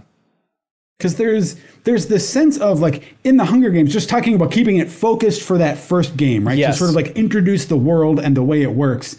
The Hunger Games does something similar where it's like you are focused on this one character, some of the people she encounters, and the idea of like winning this game. But then as the series goes on, it sort of expands more into, like the larger world and the concerns there. And I don't think it's spoilery from a Mass Effect trilogy standpoint to say like you've got Saren and your mission, you like to hunt him down as the focus in the first game, but it's not like there's Saren Part 2 in Mass Effect 2, right? Your scope, the scope of the story and your responsibility sort of broadens as the series goes on also. Yeah. To my mind, Mass Effect 2 has kind of a more of a book-like or a television structure. I'm sure I'm not the first person to say that. I'm almost 100% sure, but I can't remember who. But yeah, that rhythm feels very different and episodic, and just sort of, I think just it feels, it's a different kind of experience. So they're a little bit apples to oranges as far as how they're built, I think. Yeah. But yeah. Will Dane submits a comment over on Patreon saying Mass Effect's first act pulls a lot from hard-boiled detective noirs. Does it take one dirty cop to catch another? If you choose to flaunt the council's rules, are you any better than Saren? This all fits really well with the good cop/bad cop dialogue wheel in the game. Yeah, absolutely. Neil Smith, well, there's a lot that we could unpack here. Maybe we won't jump right into all that stuff so far. But That dialogue wheel? you want to talk about the dialogue wheel? You're gonna unpack the dialogue wheel? I mean, it seems like a good spot, a good lead into it, and that is like I think one of the big things. I don't know, like I want to know what Leo's impression of that is. Yes. Like, yeah. What do you think, Leo? Do you like the dialogue wheel? And have you figured out the gimmick in terms of the placement of things on the wheel? Like things on the left are kind of less essential, and things on the right will move the conversation forward. And That's things one of up them. are nice, and things down are bad. Yeah, there you go. Brilliant. Nailed it. This I- guy gets Mass Effect. Coming off of Assassin's Creed Valhalla, it's like, wow, when have I played a game with this deep of dialogue? Like, you have so many choices in every conversation, and I feel like I haven't gotten that out of a game in a long time. It's like still better than so many contemporary games for that. Yeah. It's really interesting because I remember when we came off of Dragon Age Origins and just the burden on like the dialogue wheel took a lot of options off the table. So it was like, yeah, what are we used to? Now it's more complex. And then we were like, where's all of like, you know, and voice, just the challenge of voicing it. Also, just that we didn't have a character, unless I'm forgetting somebody, voicing all of those, voicing branching dialogue in that way and trying to sound like one person until this moment. To my mind, that's the first time a protagonist an actor had to carry that job, voicing all that. I remember it was a big deal. Everyone was like, will they be able to pull it off? Like this person sounding not like multiple personalities? And I don't know. she does it. Tanner Hoisington says, what I love about this trilogy all revolves around that BioWare dialogue wheel. What's better than walking around the Citadel, talking to these alien species, getting extra lore when I want to, being a space jerk when I want to? Yeah, and Aaron T. Submits a comment, very relevant, saying, BioWare actually patented the Mass Effect dialogue wheel in 2006, and the patent is still active today. It's shown up in Dragon Age 2 and Inquisition, but it belongs solely to BioWare. On top of that, the patent is sneakily written to not specify shape, so other developers can't use a similar system with a square or a triangle. Don't even try making a dialogue square, everybody. We know you want to. I know for sure that Alpha Protocol used something that was very similar to the Mass Effect wheel. So they somehow got around that. Yeah. Alpha Protocol. I wonder, because that was, 2010, I think? So yeah, that's confusing. Aesir Lord Thor has a bone to pick about some of the voicing for the main character here, saying, I've got some gripes with the role-playing aspect. The prompts they give you often bear no resemblance to what your character actually says. Sometimes the renegade options work well, like when I was confronted by the manual laborers at that club and got them to back down by saying, I've just killed 50 bodyguards. What do you think you can do? But Such a great line. But other times you sound like a goofball.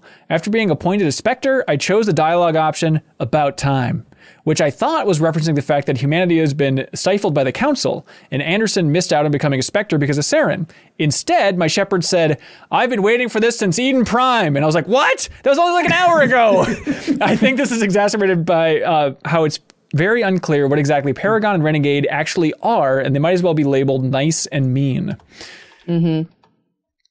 Yeah, that's fair. I mean, the fact that I'm not trying to be too strict about the way I'm playing my shepherd hasn't resulted in me having any of those panic moments of like, no, not quite yet. It's just like, oh, that's a slightly different read than I was expecting that direction to go. But it's not exactly full LA Noire of feeling like a night and day difference or something, you know? Yeah. So there's a problem with that approach, though. Oh. And this is something like I really do like role playing a character if it's something that makes sense within the context of like, okay, here's what I guess I'm getting at is I hate it when games like Mass Effect, this first one, penalize you for like kind of staying in the middle, right? Yeah. Like because this is how my very first playthrough of Mass Effect was like this. I did the like, I'm just going to do what I feel like. And what Joe felt like in 2007 ended up with a character who was basically half Paragon, half Renegade all the time, which meant that I never had access to the really cool stuff that either side can do. So you don't get, there's no neutrality benefit. Yeah, and this is the same, I relate to that. It's the same problem that you run into. I mean, it's sort of a carryover from the BioWare's previous era of like KOTOR, the sort of good and evil stuff, right? That I feel like they address it later on in the series, this idea of you basically choose before you begin are you going to be Paragon or Renegade? And you just stick that through, because if you don't, you just end up not being able, you end up losing out on content, which just feels like a design oversight to me. I don't know about losing out on content though. Like I remember it specifically with KOTOR, like I was that problem of being in the middle. I'm like, well, now I don't get like Force Lightning or anything cool, but like Mass Effect, other than like one spectrum and you only moved this way and this way, you couldn't get points in both things. Right. Yeah, that's right. But yeah, for Mass Effect, I mean, there's obviously huge things that can happen, but I mean, I didn't see it, unless I'm misremembering something, as like a complete deal breaker that I'm missing out on like cool abilities in a huge way. It's just like, it just seems like a more interesting path to have like different consequences for your choices for riding that middle line. I think that's the question is whether or not it's like a design, just like, because the people argue that Witcher cuts you away from content based on choices you make of how you navigate the game, and you're just going to miss out on it. So whether or not that's like an oversight or a loss, or it's like, oh, you didn't lean hard into that. I mean, I'm tempted to agree with you. I'm devil's advocating here, but like that, you know, if you're like, oh, I don't get to finish this, I don't get to resolve this conversation in the most extreme way because I didn't earn that. And you're like, well, that's my experience. There's other things I probably got like a level 2 Intimidate that I wouldn't have gotten in this playthrough, in the context of this playthrough, if I had leaned all the way into Paragon or something. But I'm inclined to agree with you that more, I guess, instrumentalized with how you feel and how instrumentalized your experience has to be, you know, to reward nuanced play that's like all over the map and kind of in spontaneous and everything. Yeah. Joe, I see you not wanting to spoil stuff, but I mean, are there like really abilities that you unlock? Like, does it affect gameplay in a big way? So here's, I guess, two things I want to say. One thing is that I think I probably wouldn't even mind so much if you didn't see the grayed out options that you cannot do. Right. Yeah. Like if you just wouldn't show them to me, it wouldn't bother me. Right. But I feel like, and you know what? And my other point is something that is too far down the road. So I'm just not going to mention it. Sure. On the other hand, though, there is like the Citadel quest where there's the preacher that needs the permit and they're in that dispute. And I know that like either of them I could charm or intimidate if I had enough points in that, but I don't. So I just leave them in their dispute for a few more hours. I'll come back someday and hopefully help them. Oh, funny. Yeah, that was one where, you know, I'm generally trying to be good, but this was one where I'm like, nope, I'm totally with that Turian CSEC guy. Like, Canary, you got to shut up, man. Like, rules are the rules. Like, shut this down immediately. And it was kind of fun to play it that way. Anybody buy him a permit? I bought him a permit. Okay, just me. Wow. I'm open to it.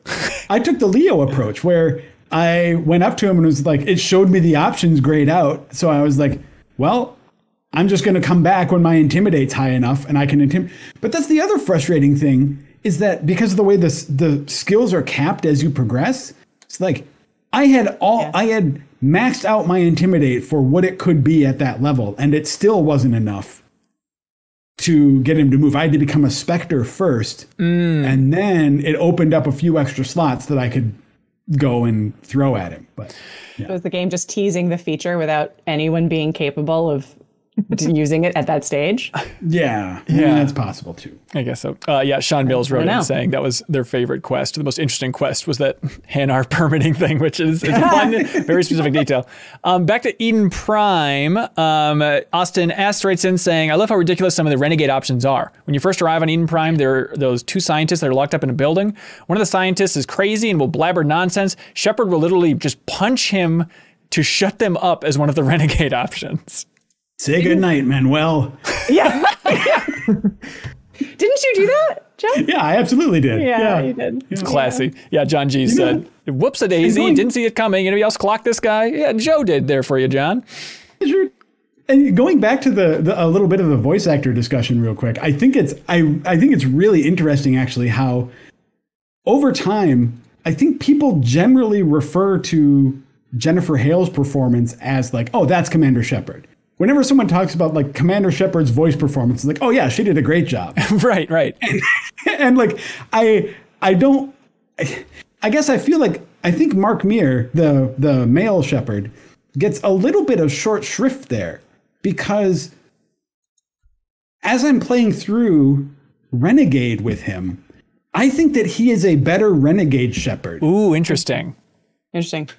Just because his delivery on that line in particular, the "Say goodnight, Manuel," is so perfect for when he clocks him. And then there are lines coming up later too that I think he just, in terms of just coming off as that, just a bit of a dick. Yeah, I think he pulls that off. And this is, of course, nothing against Jennifer Hale, because she is my sort of headcanon shepherd, and and I think she does a great job with the range of it. But if you are really wanting to go renegade shepherd, if that's your style, I would recommend the male shepherd. I hear you. Like, they're really interesting. Yeah, go ahead. Yeah. There are definitely times where when I choose the renegade option, it just feels like, okay, this feels like a silly character. Not that, I don't know how much of that is just because I'm so used to a certain image of Shepard in my mind versus like the specific line read or something. But like, with the reporter, I gave her the info, then it's basically grab her by the collar, like, give me more money for this info, which I thought would be funny. Of like, yeah, I'll go ahead and do that. It just was one of those things like, all right, this is clearly not my Shepard, but I'm rolling with it just because I would like some more money. And I don't think I'm obligated to give you this info. Do your frickin' job yourself, man. I think that's a really interesting point about Mark's performance, because I think there is that said this, then what people say is that Jen covers this range and makes it consistent at the same time, and that's kind of one of the iconic pieces of it. But you're right. Like, I haven't heard someone make that case that, like, because his voice is a little dry, it's a little more just as a performance, and it's a little maybe, I don't know, inscrutable is the wrong word, but if you're playing an inscrutable deck, then that's perfect. So I like that as advocating for different. I think as someone who has been on the receiving end of, like, people can just A/B my performance in a role, which is a unique, like, which is better, you can know, because you can choose differently, which is no other actor does that, where they're like, I could just choose the better person who also got cast. So I would like to believe that that players and myself, and the way that I can think and that folks can think, is of choosing slightly alternate universe versions of this in a way that's meaningful and viable both ways. Like, I think Ray's freelancer is sort of like a little more jovial, a little more like, roguish, and mine tends to take things as like, is maybe a little more serious. Maybe I'm the renegade freelancer. I don't know. But like, I think I love that. I like that these games are about variety and kind of alternate timelines, versions of things. And so if we think generously about the performances in them as part of that, I think that's nice, instead of dividing into camps and kind of like saying that one's bad or something. Yeah. So I'm here for that. No, forgive me for not remembering this directly, but I mean, were there kind of the equivalent of Renegade and Paragon options in Anthem? Did you have to do like multiple versions and try and in your head have that make sense? Or are you just kind of following the director and trust their instincts? I'm not sure that there was again, it was like in your menu of like, how many points of a good person, are you a Girl Scout, or you whatever. But there were definitely options that were more or less sensitive, shall we say, that you could use in conversation with people. Yeah. Okay. Mm-hmm. So I also was thinking about, like, how do I make this person sound like it was the same challenge of, like, how do I make this person a consistent human being, despite different choices that you may have made. Yeah. And this is an impossible question, but do you think that's largely on the actor or largely on the director to try and slot those in? Equally both. I think as an actor, you have to understand the challenge, like what it means. And maybe you have Ray and I both play games. I think that Jennifer hasn't necessarily played tons of games, but she just understood what this thing was in front of her that I think would be baffling to most actors. Yeah. And she did really well. And I think Mark is a gamer. So I think it helps to kind of understand, because I've worked with actors who don't, in performance capture, who don't have the same background, and they're like, what does it mean that this scene is branching? I just said something. What is happening? Yeah. So it can really help to be like, oh, all right, I reset to this point in the conversation. All right, okay. And I would move that way. But I rely, in anything, certainly one in games, because you have no idea what's going on. The director is the one with the game in their head, and you are blind, and they're your flashlight. So you're always kind of relying on a director. But especially for that, we're like, am I sounding in the pocket? Is this our neutral zone, and we can go up to here and here? Is this our channel? What are we doing? I think you're always reliant on that. But it certainly helps to have a sense of what you're doing. Yeah. In the realm of impossible questions, I was thinking about this, and there's a lot going on here, but I was thinking about it while starting up this game about just like, definitely within the last 5 years or so, it seems like actors have tried to play characters that are their race, right? And I know like Laura Bailey in particular was like, I regret playing Nadine in Uncharted 4 and Lost Legacy. Like, and in retrospect, not the greatest move. Is there ever a conversation amongst voice actors about like customizable characters? Because like Jennifer Hale is voicing a black woman for Mass Effect for me. And it's like, well, that's not on her. It's not like she messed up. But has it ever been a discussion in your field about like, is there something odd about that? Who should be the voice when you can be any type of character here? I think the question is just what do we assume is a default sounding voice? So it's like, no, it's not on Jen if you make a character of a different race, but why would we always cast a white person as a default voice per se? I think that's where you start to ask the question. It's like, yes, there's no getting around that you're going to have these options and we want those, but always defaulting to X, Y, or Z is maybe where you start to be like, you know what I mean? Right. Yeah. In a similar way to in this game, it's like, well, they want the sexy alien race, so it's going to be the very female Asari. It's like it's the defaults, I think, from a societal perspective are always interesting. Yeah, but that's a great question because it's a unique gamesy challenge. Yeah. Hey, Snufkin submits a comment on Patreon saying, I like how Nihilus is all cool, like I move faster on my own when he's about to exit the Normandy. Then he leaves in the most casual jog ever and proceeds to die 20 minutes later like a pro. Well, you know, he was trying his best. My favorite thing about that Nihilus death is I think it's subtly super effective that they have just like Saren taking the gun to the back of his head, but he doesn't fire the shot. They then cut back to you in gameplay, and then it's when you're running towards him, then you hear that shot. Like it's such a smart way to connect you a little bit more instead of just cutscene gameplay. Yarrow here. That scene in particular, I noticed in the Legendary Edition, to me, that scene always has texture pop in. That was the word on the old version, right? On the old version, that's the one where it's like Nihilus is sort of leaning up against something, and that's always where his armor takes a second to pop in and something behind. So like seeing that scene happen without any pop in felt wrong to me. I was like, wait a sec, hold on. It's all there right away. His armor is all set. That's why Saren hated him so much he had to kill him, because he didn't like these weird things defying the rules of physics. Yeah. Exactly. Yeah. That's a wild callback that is, now that you say it, suddenly very visceral. Like, oh yeah, that always happens. Wow. Yarrow has a take here, and I'm curious if you experienced it this way, Leo. Yarrow says, one of the best parts is the twist at the beginning over Nihilus. People are leery of Nihilus and his demeanor and wonder why the mission needs his firepower if it's a simple mission. You're then given the valid reason of Prothean tech and a reason to trust him with recommending Shepard to the Spectres. But then you meet crazy Dr. Manuel, who says he sees a Turian prophet, leader of the enemies, and you're right back to thinking it's Nihilus. After you leave that area, you see the cutscene where you meet Saren and he kills Nihilus and all the pieces of the puzzle come together. This exceptional opening does such a magnificent job of getting you invested in seeing where the story will go. But did you experience it as that twist, Leo, where you thought like, okay, clearly they're building up for Nihilus being the bad guy. Oh, wait, no, turns out there's another Turian. I wasn't really looking at it with a fresh face because I played this part before and because I've heard the word Saren so many times in my life. So it's hard to judge that objectively. Is that painful to walk through the world and have people refer to Saren all the time? And you're like, I don't care. I don't know that guy. Yeah. Stop talking about Saren. The way you do. Your girlfriends, you're being a real Saren right now, dude. And you need to learn what that is. Is that good? Do you think, on that note, Leo, look, we're courting Mass Effect fans in a big bad way to watch The Deepest Dive. Thank you for your support and for submitting so many comments. But at the same time, do you feel like Mass Effect fandom has kind of turned you off from the series? Because it is potent. Oh, I think that is just something that I'm vulnerable to with certain franchises, but I have not gotten that from this community at all, except with occasional like Garrus lust. Really? We'll call it. All right, we'll hang up on you now, Sarah. It's something that I've just never, been able to connect with, and I hope that's something I'm healing with this project. Right.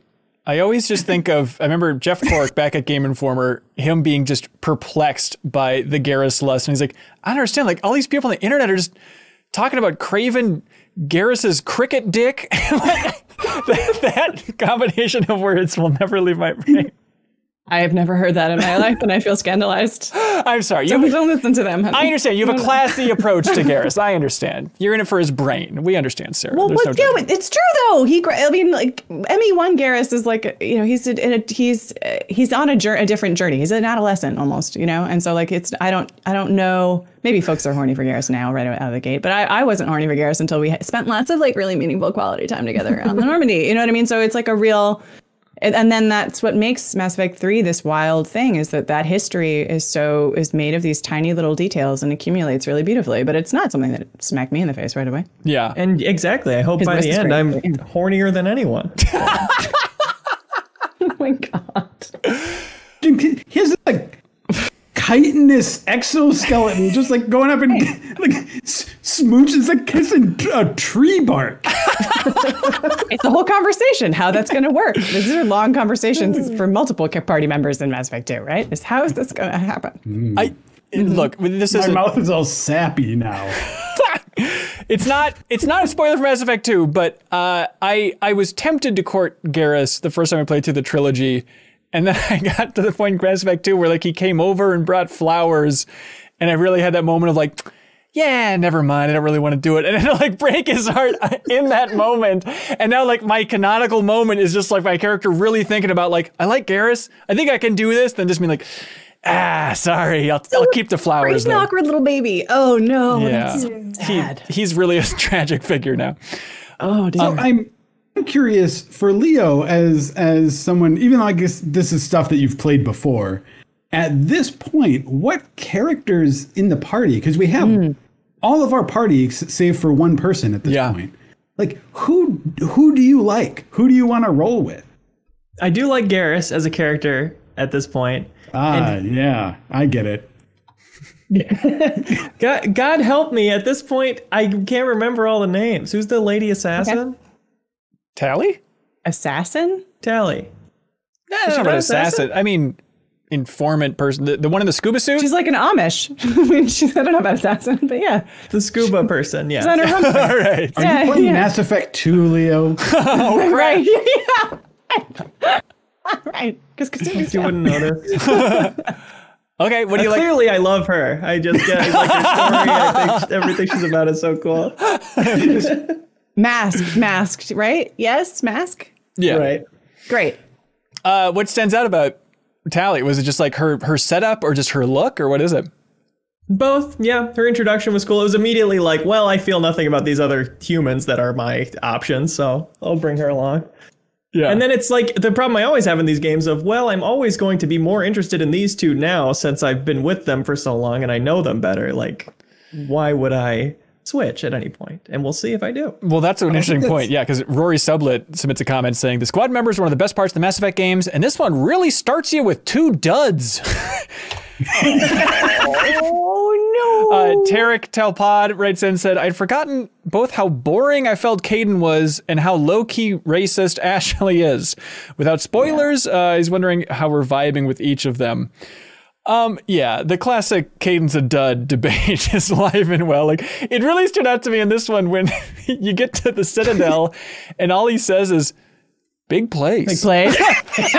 and then what's amazing is then like there's a cutscene later on where you're like looking over the edge and he says it again, like big place. Like that's all he has to say about the Citadel. Come on, Kaidan. I thought Mary Kenny, who was a writer at Insomniac for a bit and Telltale and other places as well, was like do a supportive Kaidan tweet the other day, and I was felt very vindicated. I mean, I've been in love with Raphael Sparta's voice since KOTOR, so if I could romance Whoosy Footsie from KOTOR, I could probably, then I'm in for Kaidan. So yeah, and I mean, just an incredible, he's just like a sensitive, I guess this depends on how you deal with slightly awkward boys. If your heart flies out to them, or if you're like, ugh, then maybe it's not for you. But someone else pointed out that he he has massive migraines and he manages to be sociable, which is like, he's dealing with a lot. I don't know. I like Kaidan. And I feel, and I this is where my voice actor brain definitely intercedes, because Kimberly Brooks is like the nicest, most accessible, down to earth human being on the planet, and so like I can't not feel for Kimberly when I listen to Ashley. Right. And she's just doing this to me feels like a little bit of troubleshooting of like, how do we make flawed, interesting characters And what's the mandate to make them likable or for them to have the right kind of flaws for them to work in this party setting? And this is like this first grand kind of experiment with that. And they're like, she's a bit racist? Yes, no? And everyone's like, no, she has to have different problems. And they're like, okay, I feel like, yeah, I don't know. I'm sure that, narratively, it's kind of how it all mapped out. But I'm wondering, like, the aliens are all so good and such great characters. And so I wonder if they were trying to seed into what Leo was getting at of like, let's start you with these 2 humans so that maybe you'll feel attached to it because we need to get those numbers up for the people that'll actually stick with the duds here instead of going to the coolest cast in the world. It's hard when the aliens are all so great. Yeah. Right. You were talking about the voice actor for Caden being someone from KOTOR. Who was he? Well, I don't know why my brain is. Was it Karth? Was it like the same? Karth. That same archetype. Okay, That's that would so funny. Karth. That would make sense. I was just Googling KOTOR dip to try to remember his name. And it was an overwhelming Google result. Did it give you Carthonassi? It did that. Hopefully it does now. I'm sure he's happy about that. Oh, nasty. That's sort of. This is like a BioWare archetype, and like they're aware of this, right? It's like it's the sort of slightly. I don't know if roguish is the right word, but like generally the sort of sensitive, good-hearted dude who is gonna stick by you unless you do something terrible. And they've got that in like Karth, they've got that in Caden, in Dragon Age, they've got that with Alistair. And even further on in Dragon Age, what's his name? Cullen is basically the same. Yeah, that thing too. So it's like. I generally, regardless of the voice performer, just don't vibe with that BioWare archetype. But they keep doing it because I am in the minority, and lots of people love those characters. Are we sensing a gender split along these lines, perhaps? Sure. Very perceptive of you. Could be. Well, no, I mean, I know dudes who like those dudes also. Like there's just something. Just not for me. Yeah. They're not bad characters. Yeah, it more exposes something within me about who I'm eager to pick on. Right. Yeah, I guess that's true. If they had a wedgie button, you'd just give Caden wedgies constantly. Oh no! How dare you? That base Paragon plus 3,000. Oh, no. That line in the Citadel too. Like I was confused about this delivery, awkward nice boys is the way you put it, Sarah, and I think it comes through especially that line of the Citadel where he's like describing why Shepard is so great, and he's like, there's no reason the council wouldn't pick you to be a Shepard. I mean, no reason I wouldn't pick you. I mean, it's just like this weird stretch where like both Ashley and I are just looking, I'm like, I didn't understand what you're trying to say right now. If you're trying to hit on me, just please do it. I'll take it happily. It's rom-com. It's pure rom-com. You're right. You're right. In my pursuit to stick with my mandate and pursue a weird Shepard, I am keeping Caden in my party, which I have never done before. Yes, I love that. I don't know if I've done that either, actually. And he's super. I mean, like Ben said, he just has really boring things to say most of the time. But at least now I know what they are. I love that idea. We're the same class, so we're both Sentinels. So I probably just won't. I'll probably just stick with Garrison Rex for a bit. Very smart. Interatus submits a comment on Patreon asking, could you imagine a game where Caden had seen the vision from the Prothean beacon and took over Shepard's role? He was robbed. His destiny was robbed. That was like him being pulled in for like, this is my moment to shine. No, I guess not. I guess Shepard has to be the hero. On the precipice of becoming interesting and just snatched back. Yeah. Does that change, I wonder? Because I thought Ashley was the one who was almost... Oh, really? I think that depends on your gender. Oh, it must be, it must be Shepard's gender. For me, it was Ashley who almost got pulled into the beacon and Shepard jumped in to save her. Oh, that's really interesting that they'd swap that just for like the big rescue moment, I guess. Mm-hmm. They're just setting up a gentle hetero assumption there. Yeah. There's an interesting point here from Who Can Forget, the one, the only... Critical Kate writes in with a very critical question from Kate, asking, did anyone else notice that all the women need to be saved from peril when you recruit them, but not any of the guys?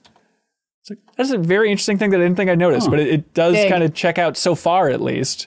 Yeah. That's interesting. Noted. The Prothean beacon. I have a couple questions about this. First of all, they changed the vision, right? Like, it seemed like it was more jumbled this time around. Yeah, That's a good question. Yeah, possible. I thought so too, because there was a very distinctive, like, sort of image. I guess I can't really even describe it, but there's one image that I associate with that vision that was not there. Like the live action kind of metal on a hamburger or whatever the hell that is. Exactly. It's something because it will resonate later. So it sticks there in your brain. Right. I can't picture what it is, but that sounds right. Like you should recognize something later on because of its placement in the vision. Yeah. And that's the thing, is like making it snappier and flashier. It really disconnects me. Not like it was a clear vision before or anything. That's not a radical change, but like I think it's a problem with the vision overall, where I'm supposed to be fully on Shepard's side when she's arguing to the council, like, no, you don't understand. I know the Reapers are coming. I know all about the Protheans because I had this vision. It's like, I saw your vision and it was 16 flashes of the color red. Like, I don't understand why you're so passionate about this. Either that or the idea is that Shepard saw more than what you get to see, which is also a barrier between your experience and the character. Yeah, which that is could interesting. Yeah, like in the long dream or whatever. Because I guess they mentioned like, oh, you seemed like you had REM sleep or you were seeing something. So maybe it was like just a stretched out version. Yeah. So that's interesting.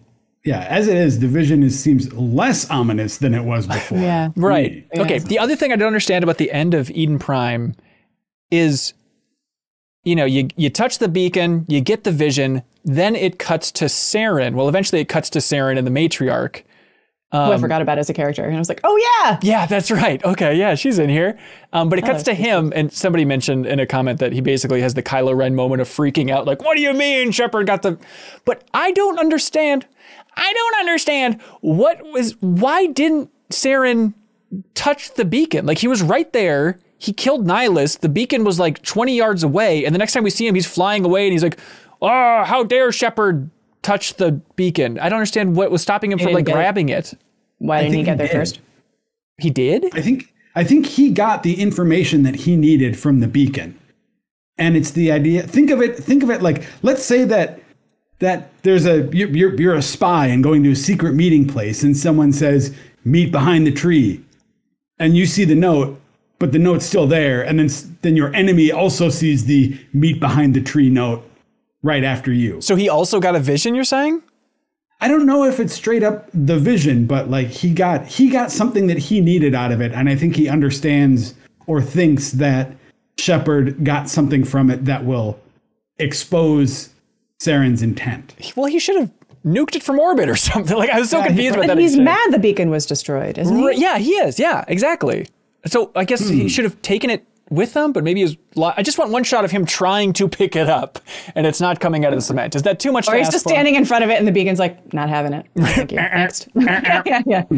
Pure of heart only. Yeah, maybe that is the idea, is some sort of like Excalibur-like thing, and that's why he was frustrated. But that's fine with either Ashley or Caden or you, but not Sarah. Yeah, I don't know exactly how that works. Yeah. This part's a little fuzzy to me, actually. Yeah, me too. I don't remember this super clearly. It just seems like a weird structure, but who knows? I'm sure some things were cut at some point along the way. All right. Major Venezia, voiced by, unless I'm making that up, isn't it? Marina Sirtis? Yep. From Star Trek. From Star Trek? Who is she in Star Trek? She's, I'm not a Trekkie. What's her name? Deanna Troi.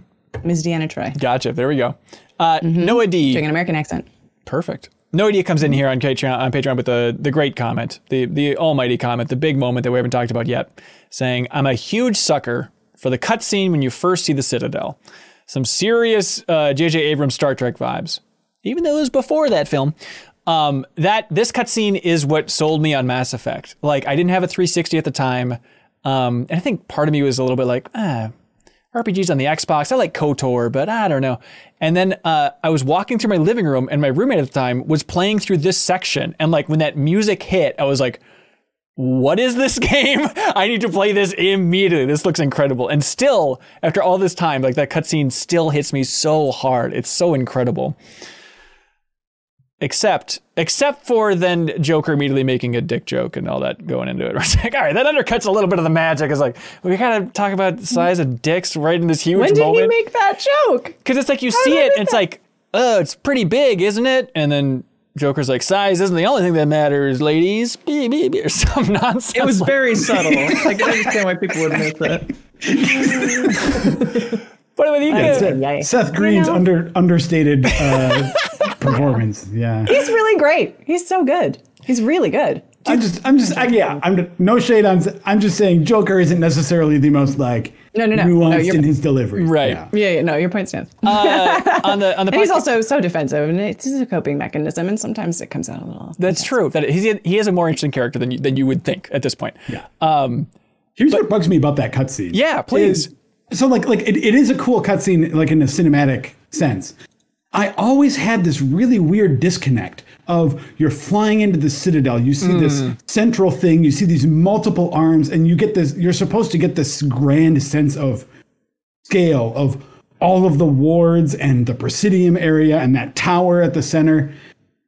But your experience of actually navigating the Citadel is like definitely underwhelming by comparison, I think, right? It's like, I can go to like 3 sparsely populated markets and one just like giant white circle that I can run around until I have to decide to advance the story. I guess there's just sort of that gap of like an expectation that the cutscene sets up versus the reality of the development budget or whatever, saying like, so really the Citadel, you can visit this, 1/4,000th of the space that it is, It's also like the UI in the menu does do no favors, because it's like this awkward thing to move around, and it's like this big, and you're like, what is this? But speaking of running, the thing that makes me most frustrated about navigating is getting winded after 2 seconds. You're like, you're a goddamn Marine. What the hell? Come on. Like, what is this?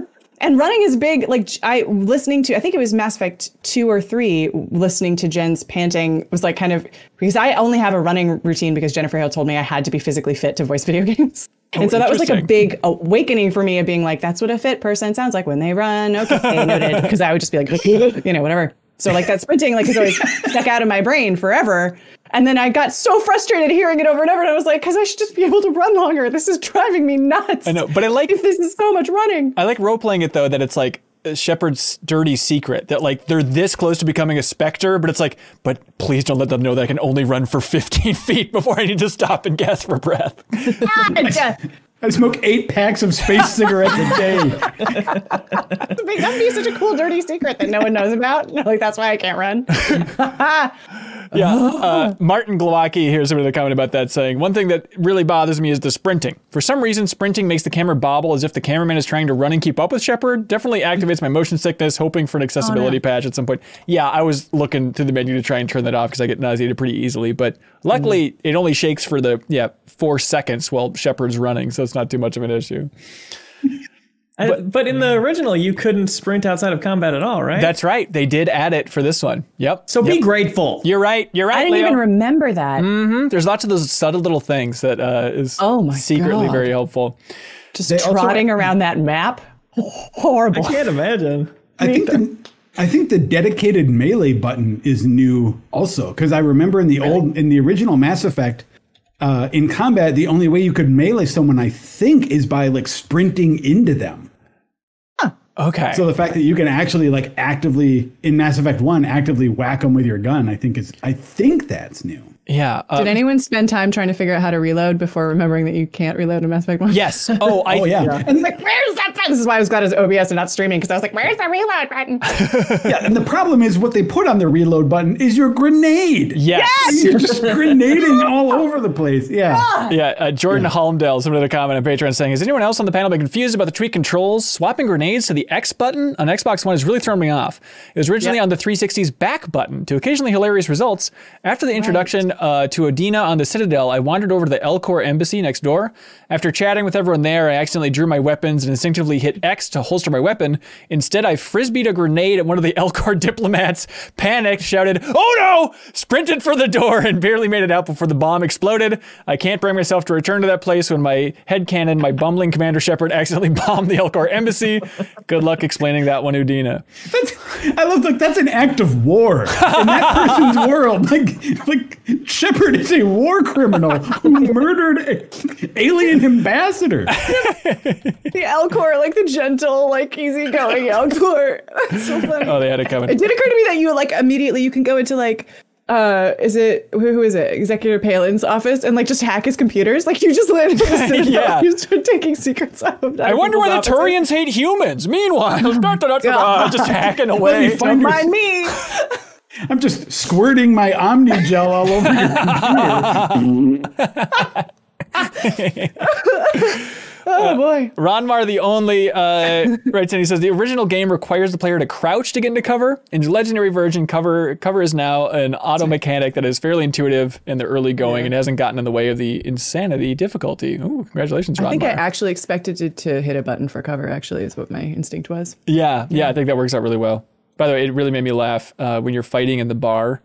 They have like bar tables, just like those tall bar tables, and like the enemies were like using those as cover as if it was like full cover, but it's just like the thin top of the table is the only part, and the rest is like, I'll just shoot your torso. All right, buddy.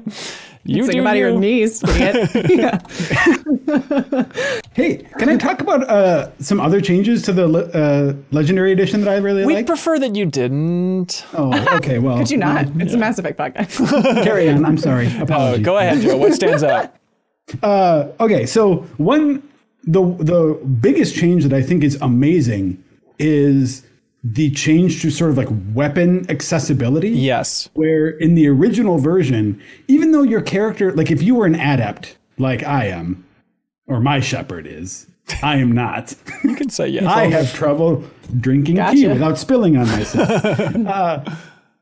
Is that you can basically only like pistols are the class that an adept uses well. Mm-hmm. Yep. And then even though you could technically try and pull out a sniper rifle, for instance, there's this sway when you try to use it on the scope that just makes it impossible unless you are like a soldier in the game, and put points in sniper rifles. But in the Legendary Edition, they basically take that requirement out. So as an adept, I can pull out my sniper rifle and just like start getting headshots right away without some ridiculous sway. So really, when you're putting points in your weapon specialties, you're improving from baseline functionality rather than going from being terrible to proficient with it, you know? Yeah, I think it's a really smart choice. Yeah, Connor in the comments is totally with you. I can't imagine being someone just playing this for the first time and being like, I shot here and it went there and I'm out, I'm done with this game. Like that would have been, it would have been a real buried entry. Well, I mean, one thing that I remember doing a lot is like when I played an adept before in the game, it was like when you beat the game and you start a new game plus, it lets you select basically from a bunch of other classes' abilities.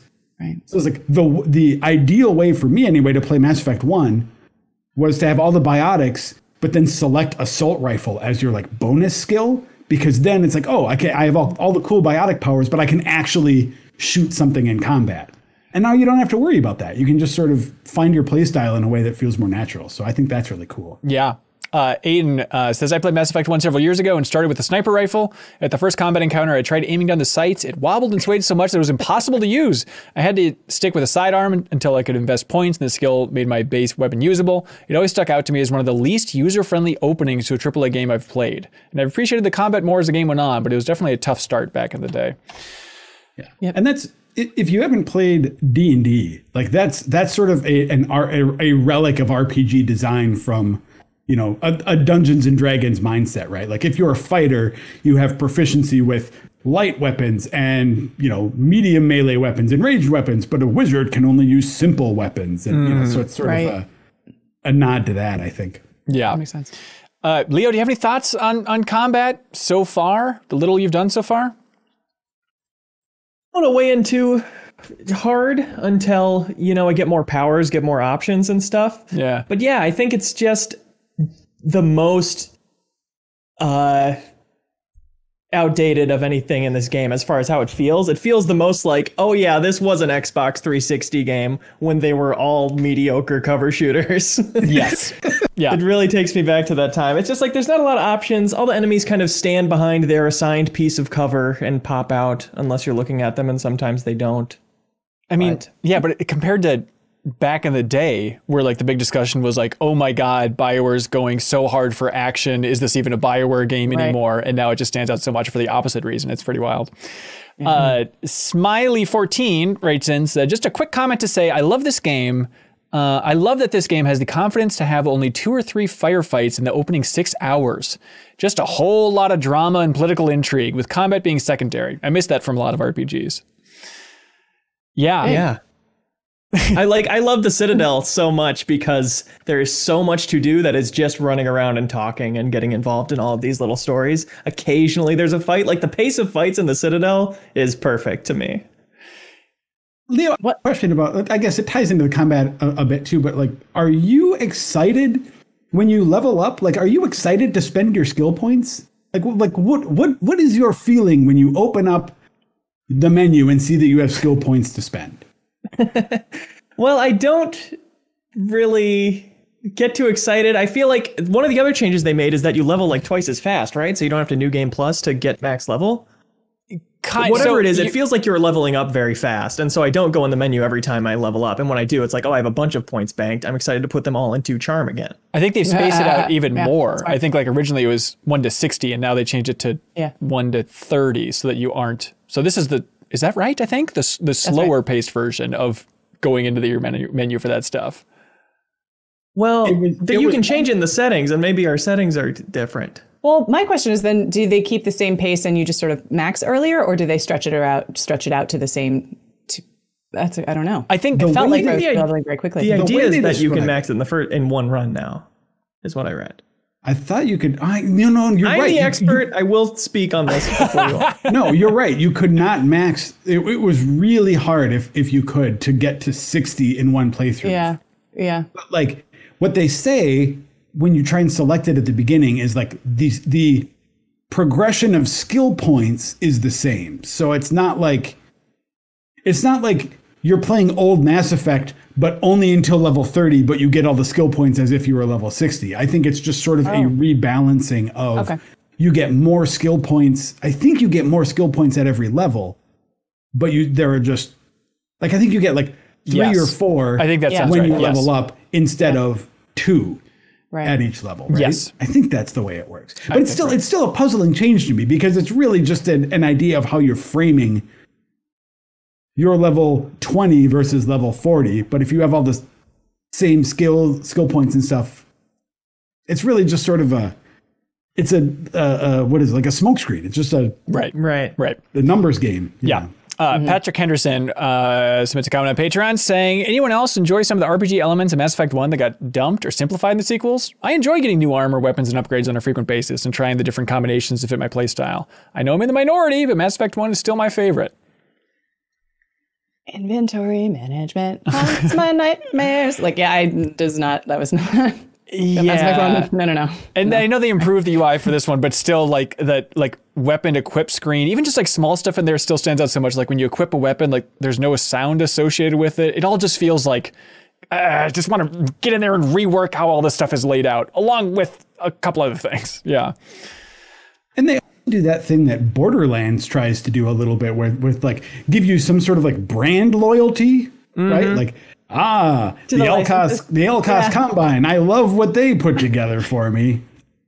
Sort of forever. Yeah, exactly. But really, it's just like you just look at the numbers and see which one gives you the numbers you're looking for. And it's not, like it almost feels like bloated in a strange way. That like you need that many different kinds of armor with 7 levels or 8 levels or 10 levels of each one. It's like, okay. Yeah, I wish there was an auto equip for my squad. I don't think there is though, right? Like I really like that being able to auto level them up. I don't know if you guys are into tweaking the numbers that much, but when it comes to them, I'm like, I'll worry about my own skills, but for my buddies, let's just auto this stuff. But Joe, you seem horrified at that notion.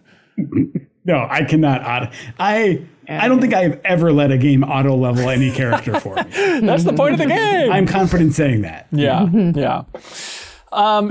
you assign people to attack certain? I mean, are you big on squad assignments?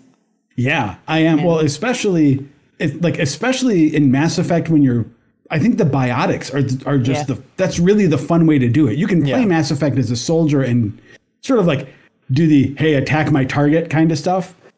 But I think the game really shines, especially in later entries, not spoilery, but they start bringing in this idea of combining powers that Mass Effect 1 doesn't have. But I was so bummed when I realized it wasn't here already. Yeah.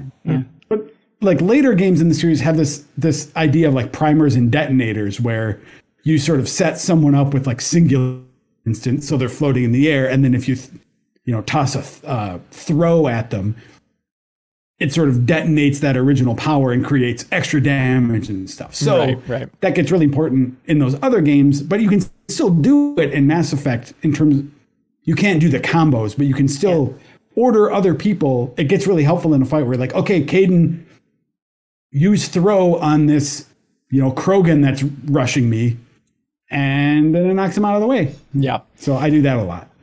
Infinite Soup writes in with the obvious that a lot of people wrote in about, did anyone feel that the layout of the Citadel was kind of confusing?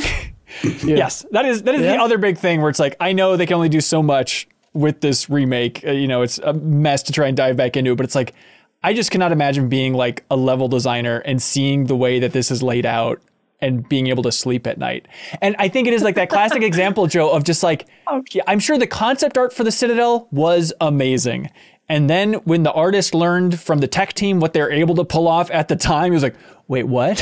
We have to have all these different rooms and elevators just to try and maintain any amount of life in this city. It's just, it all crumbles apart. And I really wish they could have rebuilt just this one thing.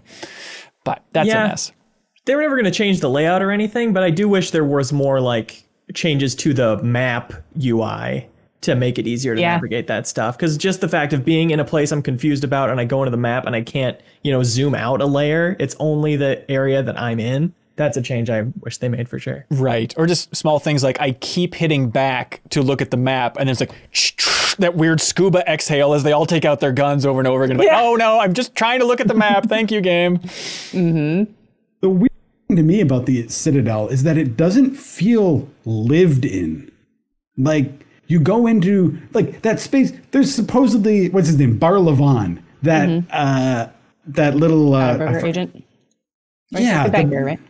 The banker, yeah. You go into his little office, and it's just like barren walls with some sort of terminal behind him or whatever. It's like, this is your office? This just looks like you set up a tarp in this corridor or something, and it's just like, yeah, this is my office now. It's almost like they're just playing make believe without any actual.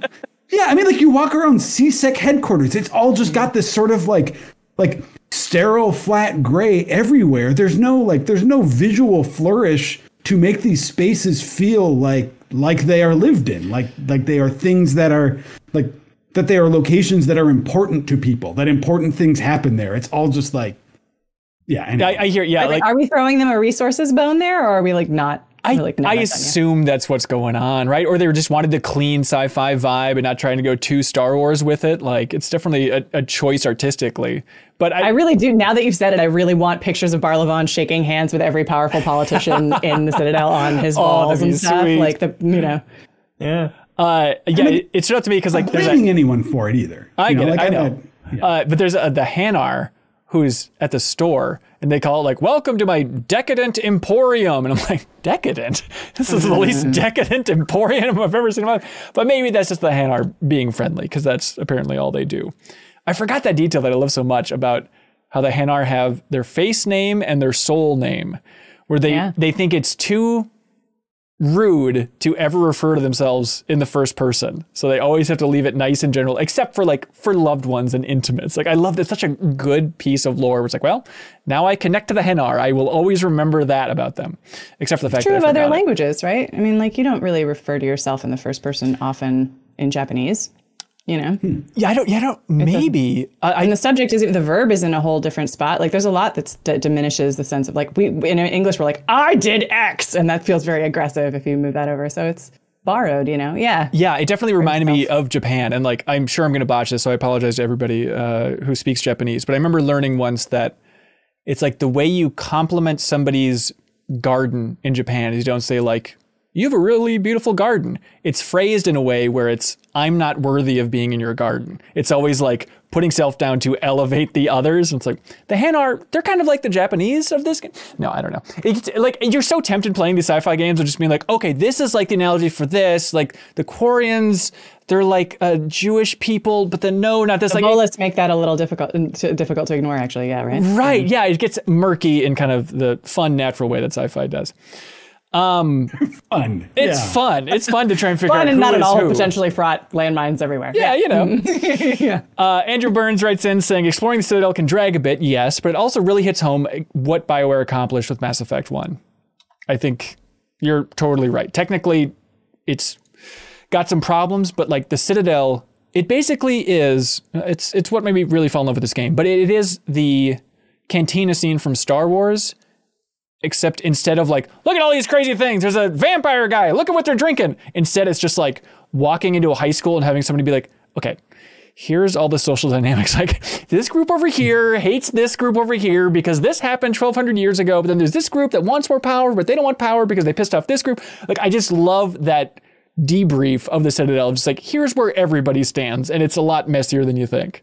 I'm just picturing like Mean Girls in Mass Effect and like who's what and who's who. The fan art exists, I'm sure. Yeah, what do you love about being there, Leo? It's a peaceful place. I love all the water. I love the statues. I love the people you can talk to sometimes. See, let me put on my Joe the Genius hat here. Here we go. He's got it on. Expectations set. I think if I could make one tweak to the Citadel section of this game, what I would do, and I know sometimes players hate when you do this, but I would put that dumb thing where there are places in the Citadel that are blocked off when you first get there, right? Like, sorry, Commander Shepard, you can't go this way. We're installing a new keeper vent over here, and you just come back later. So you can't wander all over the place. I think the game should have funneled you at least to the tower. Your first big objective there, your first sort of debrief with the council first, because that gives you a lot of extra context for what's going on there. And there are things that don't unlock on the Citadel until you do that. Because I think a lot of when people think about the Citadel and that sort of sense of, there's a sense of aimlessness or just sort of prolonged wandering around. Yeah. I think that has to do with the game giving you a little too much freedom right out of the gate before it's really sort of laid the foundation of what the Citadel is and what you're doing there. So I think if you go to the tower first, and then once you have that initial conversation, which I think is the one where they say, hey, CSEC did their investigation, Saren is clean, then get out there, then your mission's clear, then you can access everything. But I guess I feel like because I'm compulsive, and I think a lot of people who play BioWare games are compulsive in the same way of like, I need to talk to every person. Yeah. I need to explore every nook and cranny. If you give me a side quest that I can complete, I am going to complete it before I continue progressing the main story, right? I think that that first part just gives the players a little too much rope. And it would have been a little cleaner if you get some stuff out of the way first and then set them loose. Right. I'm trying to think again back, speaking of historical context, because like when we were talking just now about like lived in details and things, I was like, oh, is it just the time? They shouldn't have enough space. But I was like, well, BioShock, oh no. Like, because BioShock is so rich and that flows so beautifully, and player gating features heavily in why that all feels so good and makes sense in navigating areas. But that came out the same year. And then I know that Steve Gaynor in particular talked a lot about player gating as narrative technique around that time, or around Minerva's Den, maybe BioShock 2. So like all of that as sort of like industry knowledge or practice, best practice, maybe it's coming out around that time. Maybe that's like the moment that it was starting to be like, oh yeah, duh, better do that. I don't know, you know? But then you could also, that's possible. I think that you also compare BioShock's facial technology to Mass Effect's, and it's clear where the resources in that end, were spent too. So yeah. Doreen Clyer submits a comment on Patreon saying, one thing that really struck me is how Mass Effect had such a massive effect on other RPGs and how they operate now. Consider Disco Elysium. You did it. Ding, ding, drink. Consider Disco Elysium with its city and how thin and sparse it may look on the surface for a 20-hour game, but then you go into individual buildings and have such deep and layered conversations with multiple characters multiple times. The Citadel really set the standard for that. It is deceptively shallow, but underneath it, there are so many great side quest conversations and new areas to explore, especially in the wards. I think that's a great point. Can I make a request for no Disco Elysium spoilers? Because I waited until the full voiced version and I haven't gotten to it yet. Yes, absolutely. Okay, no spoilers here. But yeah, I like that comparison a lot. Mm-hmm. It's hard to really give too much there just because of what I said about the Citadel. I feel like it is just a lot of like barren space. Mm-hmm. Whereas Disco Elysium is impressive, just like the density of the space. Right. Victor, which may or may not get better with later entries in this series. Who can say? Victor Pham writes in and says, I loved how small scale the Citadel felt before any universe-ending stakes entered into the equation. Would you be interested in a Mass Effect game that took place solely on the Citadel? That sounds like Dragon Age 2 is what they tried to do. Oh, interesting. Yeah, I mean, I would be very interested in that. Like, I was hoping that is what BioWare was working on. Just make a shorter narrative-focused Mass Effect one-off on the Citadel. Because I remember, I think it was Casey Hudson at some point in an interview, somebody gave him an impossible question to answer about like, what Mass Effect game would you like to make in the future when he was like promoting 3? And at some point, either him or Mac Walters said like, I want to make like a detective game that only takes place on the Citadel. It's like, oh, that is such a cool idea. I'm in. Yeah. I love that. Watch The Expanse. Oh, that's basically what it is? Right, yeah. I got to check it out at some point. That's good. Manic Pixel Dream Boy writes in and says, one small detail I love that I'm not sure if it's in the original or not are the birds flying around the Citadel. It gives a real sense of the scale to the Citadel and makes all the other parts of the Citadel that you can see but can't reach seem so much more real. That's a great specific comment. Thank you so much. Wesley Barbary asks, why are there so many doors? And why do you have to click a button to open them? I was constantly waiting on door after door to open and they aren't even automatic. Is this where the game is showing its age? And then Seth Jones writes in as well, what's up with these dang doors? Some of them open automatically and some you have to open manually. And there's no visual difference between the two. I've slammed my shepherd noggin into 50,000 doors at this point. If it's to make me feel stupid, it's working. That's the design. Here's where I'd love to have a designer on, because what I know about, it's like a Twitter joke that doors are the bane of every designer's existence. So what are these doors actually doing that makes them either necessary or difficult or whatever? Right. And yeah, maybe it's the ones that need to open. They actually need that time to load in what's happening behind or something like that. Yeah, I don't know. It is definitely confusing. But yes, the pain is real. The pain is real. Nick L. submits a comment saying, I've played through Mass Effect 1 maybe a half dozen times, but I've never really thought about what Samesh Bhatia is going through trying to get his wife back for cremation. Assuming the internet isn't lying to me, generally for Hindu customs, the body is cremated 24 hours after death. After reading that, I couldn't help but think about how impossible that would be with space travel. Even with FTL travel, how long has it been since Nirali died? Days? Weeks? It's not something the game necessarily explains in full context, but I was just struck this time by the idea that these customs endure to help comfort people in their time of loss despite the obstacles. And Rich Carrasco also writes in saying, first time player Mass Effect, and I didn't know what to expect. I'd say I was bored for most of the portion of the game, probably because of the pacing my brain expected, but it wasn't until I got to the character who was trying to recover his wife's body from the military that I finally understood what this game was all about. Can't wait to play the next bit. Can I do a voice actor shout out to Brian George, who's a veteran and a G and amazing. And he brings like a lot of depth and emotion to that tiny little scene. It is such a small moment, but yeah, I forgot about it too, but it just hits you so hard. It's like, oh, of course, what an interesting situation. And I don't know, did anybody have a strong opinion on which way they went there? Oh yeah, I felt very strongly about getting that body back as soon, because like I think it would be harder if the person that you're talking to was like, this is the only body who was like afflicted with these injuries. It's our only chance of doing it. But instead, the guy says there are only a handful, like only a few people received these injuries. So it was like, okay, you've got other options then. This one in particular is going back. Yeah, maybe I was too much of a robot because I came in hard on the other side of like, hey, buddy, what do you think your wife would want? She's going to save some lives. Just back off and cool it.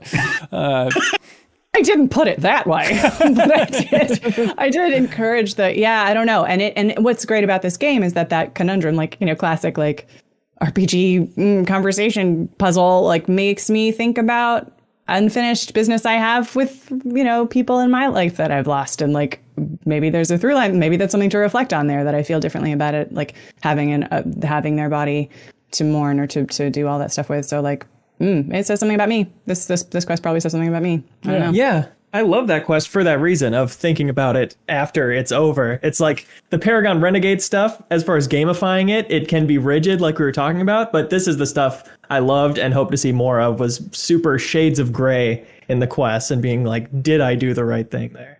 Yes. Yeah, and I think it's either Paragon and Renegade ways of approaching either outcome, right? So I think so. Yeah, it felt like there were more than just, good or bad. There were different paths through it for sure. Right. Which I think is really part of the brilliance of the framing of the morality in this game, of the Paragon and Renegade. It's not light side, dark side, good or evil or anything. I mean, it's the approach of leading first with sort of empathy, or leading with, I don't know what you'd want to say, like urgency or results, right? Yes. But at the end of, but I mean, at the end of the day, Commander Shepard is a good person who wants to do good things. And it's just a question of, I don't know if good person is the right word, but like ends justify the means or not, Yeah. But Commander Shepard has noble and like noble intent, that it's just the way you get to those results is the question. And it's like, you're always going to do the right thing, but how do you do the right thing? Yes. Are you a dick about it? That's right.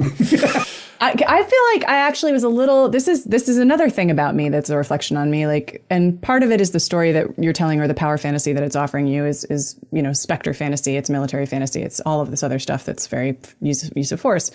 But I found myself feeling like these days, because like so many of my, like I've been politically activated in different ways in this time, and I've been labor activated in different ways than when I was younger. So like I, was showing up in sort of, ostensibly, I would have liked to have seen successful politicians who are actually like doing politics well. Like you've introduced us to this really difficult, interesting stew of things, and no one's kind of showing up and being really good at politics. And I kind of wanted to see a satisfying diplomatic solution or representative or something as in contrast, because that would sort of map with a Paragon Renegade schema. I think if you're like, Renegade is just, I'm going to punch them out, and then the other one's like, let's talk this through or find a solution. Like that should be represented in global politics or galaxy-wide politics, I would think. I would hope. Right. So I don't know. That's just a different change in me, maybe. Hey, it's almost like, sir, you have to be that change that you want to see in the world. By going and shooting a lot of people. Mm-hmm. Yeah, I think so. I guess. Okay. Forrest with 2 R's says, I'm surprised by how much of a cop Garrus is, and by extension all the Spectres are conceptually and textually, and how little I remember that. And I'm especially worried with worried how the politics will age as I go on in the series. I do think that's interesting, but I think what's interesting about the way they talk about basically policing on the Citadel is they kind of bump that up one layer, where it's like, hey, we're all worried about these Spectres. Like, I love that the CSEC captain Palin, where he's like, hey, I keep my cops in line. If they do something out of line, we crack down on them hard, and we've been doing this for hundreds of years. We've never had a problem. But like, the real problem are these Spectres, who are cops with zero accountability. Please focus your ire on them, everybody. A few bad eggs. Right. Yeah. I think, is that interesting? Does that pass the buck up conceptually to an even worser cop situation? Is that the idea? And we're supposed to be like, oh, these ones are, is it powerful to have a fantasy of this way of organizing, or like community management, essentially, that is idealized somewhat? Or like if CSEC is like meant to work kind of well, is it good to have that as a model, or is that shifty? I don't think there's examples of CSEC, at least from what we've seen so far, of really being completely out of line. So it's like, I'm on Palin's side largely about like, they're keeping things in line here in the Citadel. Tarkin, who's a terrible cop, and Garrus is completely entranced with the idea of going off the books and doing whatever the hell he wants. Like, hang on, I'll see myself out. Yeah, I guess those are two. That's his whole question. That's his soul journey. I guess though, like Garrus, to his credit, leaves the cops, right? I mean, I guess he's still got that whole right. He does. vigilante attitude, but like I think when they demonstrate the dysfunction within the police force there too, that is sort of the straw that broke the camel's back for Garrus. I will say, though, his frustration seems to be with red tape and not with corruption. Oh, yeah, that is true. He really wants to just murder. He's like, I don't like filling out paperwork. And I'm like, shut up. Bro, just It is true. That is his baby. Yeah, it's not like everything is wrong and we're not actually doing good. It's like, I hate having to like report to people. Like, you know. Yeah, the speech at when you become a Spectre was the first time I felt like, oh yeah, I guess this is a cop thing. When they're like, you are the thin space-colored line between you and the Geth. And the music too is quite like it has, you know, it hits in that zone of trumpets and horns and, you know, military heroic stuff. Yeah.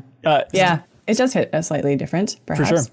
Stephen Hammond submits a comment saying, I feel like I missed something or there was a bug the first time I went to Korra's den. Your team is ambushed just outside the entrance just as someone shouts, there she is!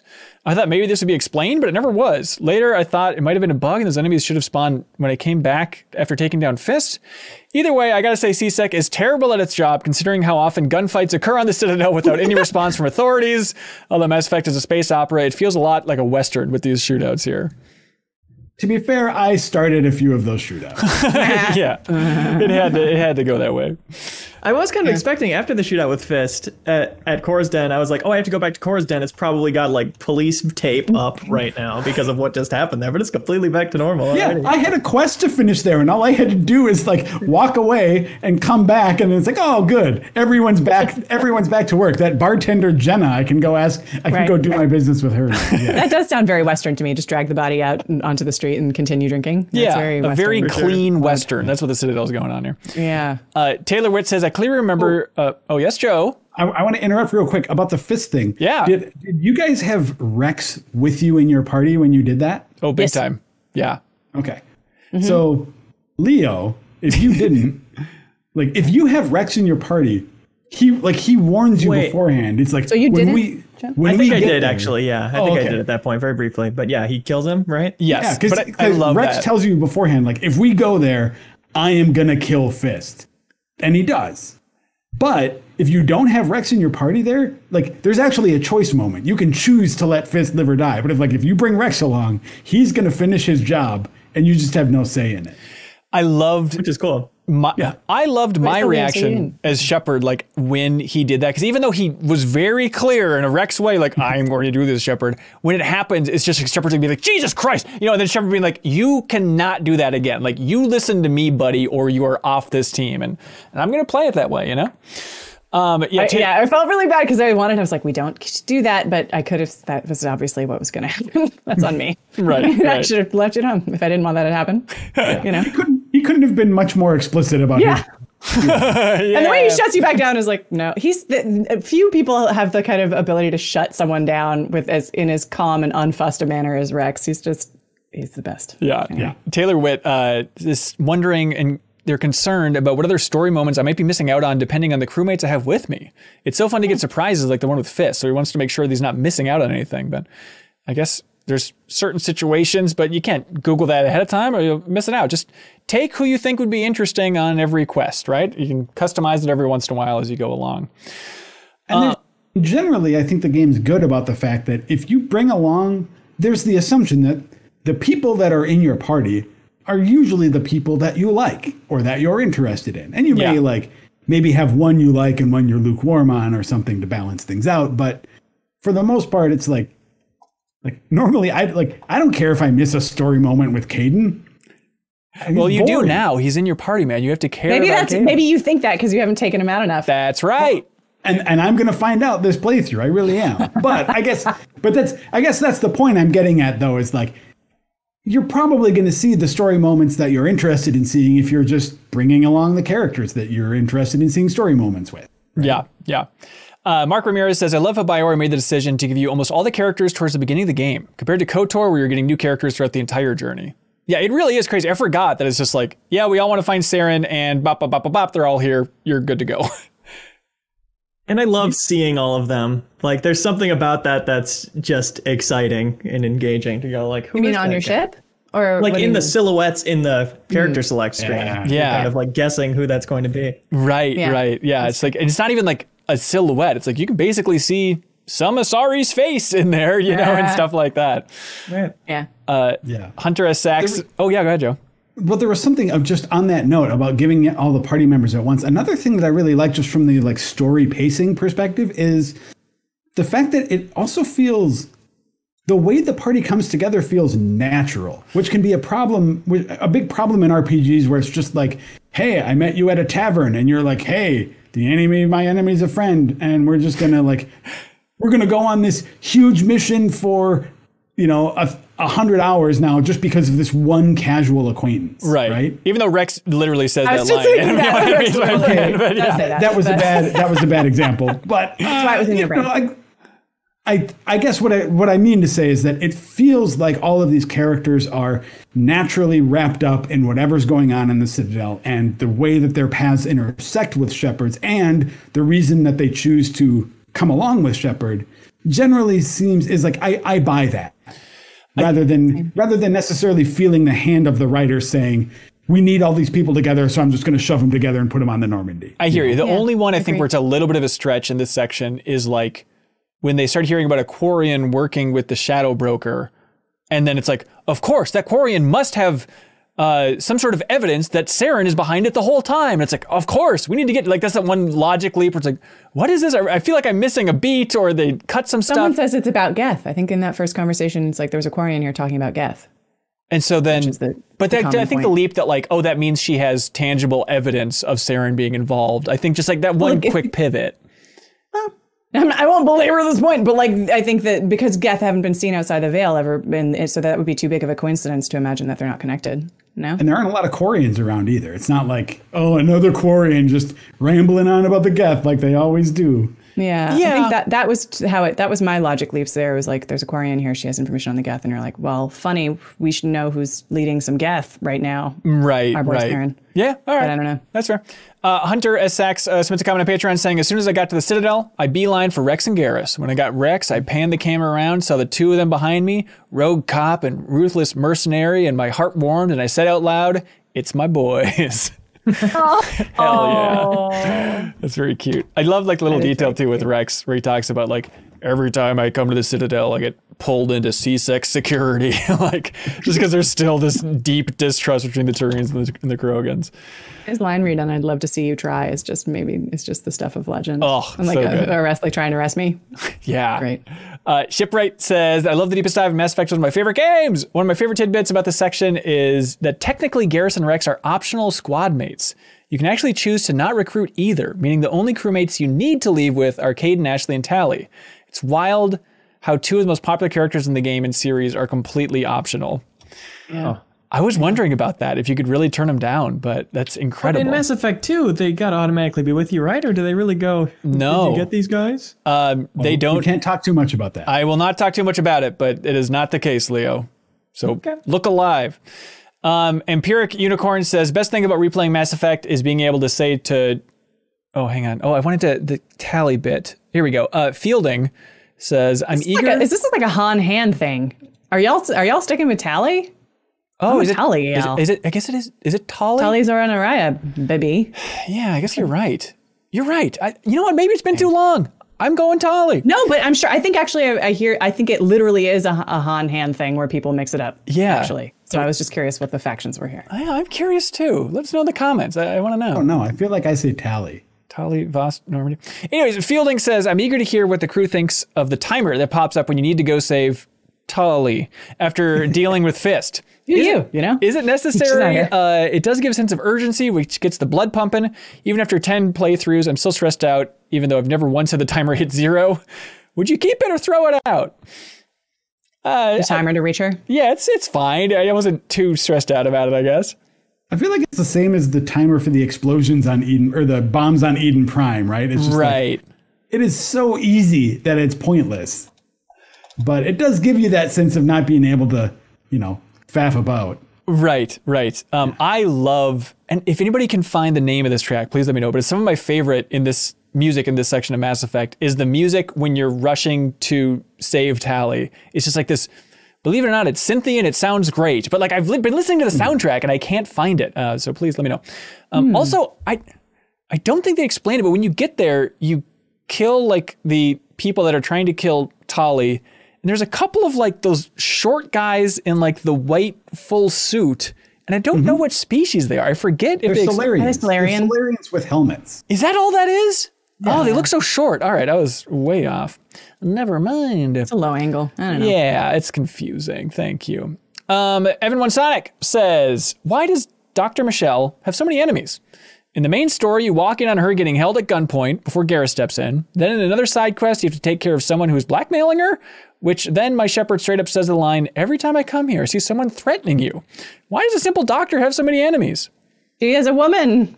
I don't know. She dares to practice medicine on the Citadel.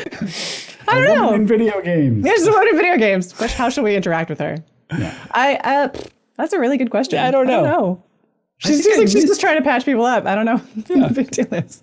I know the quest where you go in with Garrus. What's the Yeah, I didn't know the other one either. When you first show up with her, she is, I think she is being, there's protection money, something about protection money, which maybe just means she has a business in the lower wards. I don't know. Oh, weird. I don't know. Empiric Unicorn. I got that one. Yeah. Empiric Unicorn. Did you go to her before you have to go to her? Yeah, I did. And she didn't have anything to tell me. And then I got the Garrus thing.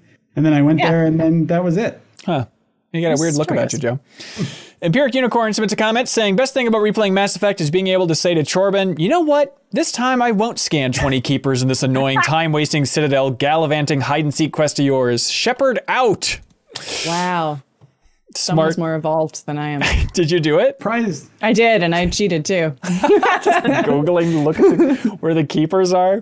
Well, the keepers, so like you get this big, maybe it's just because I couldn't remember if there's a payoff to it, but I because of spoilers and things that I do know, and you walk past a couple of people being like, I had my office moved 5 times. So like it's this nice, it's a little bit of a foreshadowy. So I did it for that. Yeah, and it lets you definitely soak in the Citadel if you really want to, but this really captured a lot of people's minds. Rory Gladstone says, what the hell is going on with the creepy keepers? There's no way in hell I'd be staying on a space station with those freaks. I have so many questions. What do they eat? How do they reproduce? The Codex says they die of old age, but their numbers remain constant. They self-destruct whenever someone has tried to study them. Excuse me? Great questions. Lots of great questions there. Yeah. Leo, do you know who the keepers are? Vaguely. I made the mistake of the hubris, really, of thinking I could do that side quest where you scan all the keepers. And of course, as I knew from the jump was going to happen, it's sitting at 19 out of 20, and I have no idea where the last one is. If you want help, I can help you. Oh, is it always like one spot? You think that's the toughest to find? There's a couple dumb spots that are also hard to even just reverse engineer from descriptions on the internet. There's some that are easy because they're right next to landmarks, and then there's some that are like, where?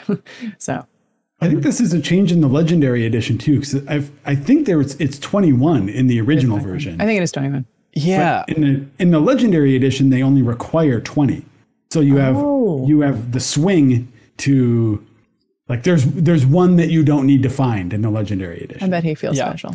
The keepers are just fascinating. I love that idea of just like, they're these weird things that you can't really talk to that just take care of the entire Citadel, and like the council, all leadership seems not at all interested. It's like, they just kind of take care of the stuff. It's just like this weird commentary in class, just like, there's people here just kind of cleaning the bathrooms. I don't know. I've never asked them a question. It's there's a lot of society built on top of that unsolved mystery.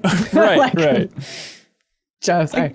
I guess part of the mystery, though, or I guess part of the explanation in my mind would be the fact that, like, look, the Asari have been here on the Citadel for what, like 2,000 years, right? Or even more than that. Right. It's probably more.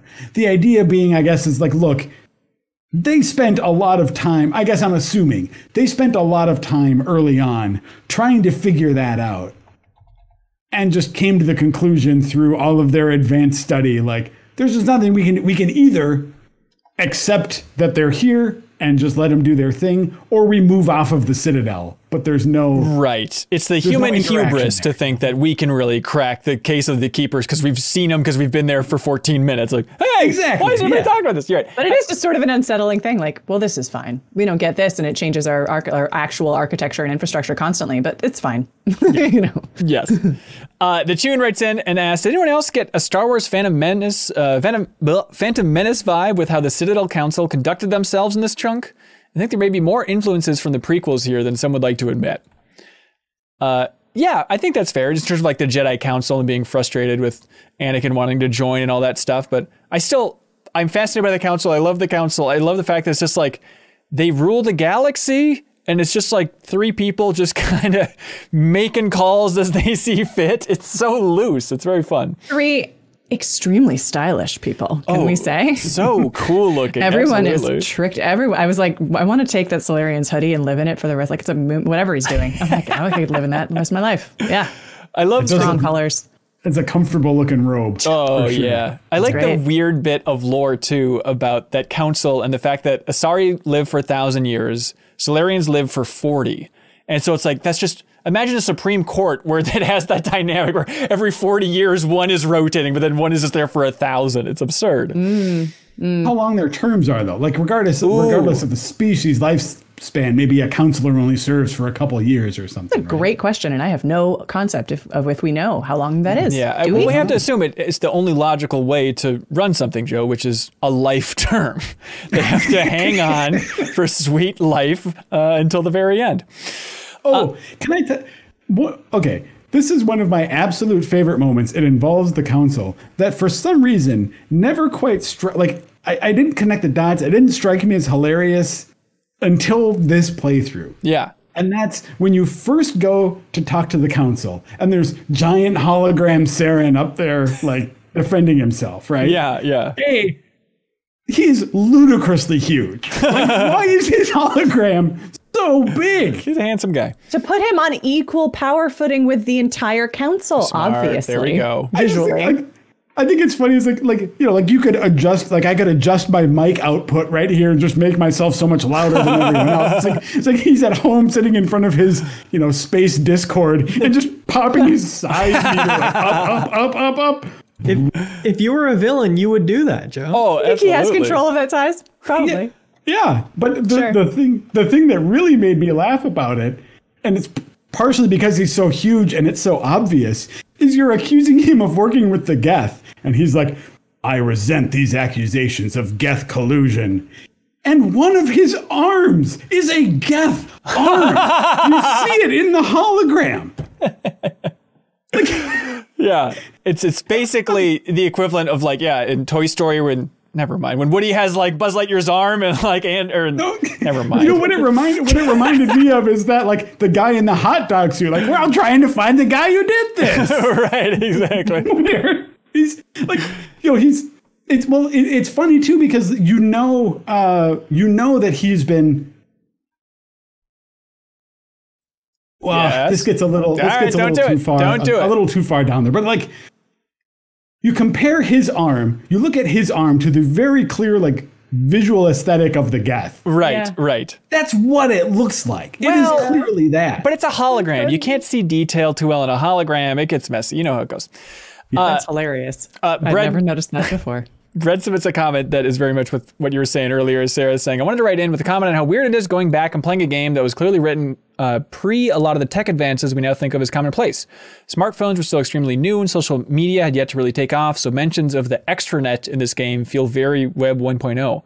What stands out the most to me is Saren being convicted and stripped of his rights as a Spectre by the Council just after hearing a 10-second recording, one completely devoid of any context. I just immediately thought to myself, well, anyone with a cell phone could easily fake this today. There's no way this could be treated as admissible in a high court, would it? And I've been thinking about it more ever since. It's wild how much has already diverged from our time compared to the technological future Mass Effect envisioned. Yeah, for sure. That is fascinating. And like the entire time too, it's like, there's no recording. Like you think you'd have like a little body cam or something on Shepard that could have recorded this very clear, terrible interaction. Or the dock worker. I can't refute. I don't want to refute the point. Like the point at the core there is correct. There are a lot of things about this game that I think point to that. But I remember playing this 2007 and having that exact same thought even then. Right. Even then being like, this is what gets the council's #1 specter like disbarred is this flimsy audio evidence. I do like the fast pivot from the council too of going from like, all right, I don't know if we believe you, Shepard. Saren's a pretty good guy. Okay, we believe you on that front, but the Reaper stuff, I just can't possibly. But where I roleplay these games is, I'm trying to make the calls as I see fit, and I'm trying to be very empathetic to their point of view, and I'm always trying to come at it from a place of like human humility. And it's like, the council knows so much, they've been ruling things for so long, and it comes back to that idea of humanity just coming in too hot and having a little bit too much bravado. I mean, it's not a stretch to say, in humanity, this game is definitely the analog to like America and the world. We're like late bloomer, but a strong one, right? And Chris Culkins here summed it up perfectly, saying 26 years since humanity had its first contact with an alien race, which resulted in a war or an incident, depending on who you're talking to.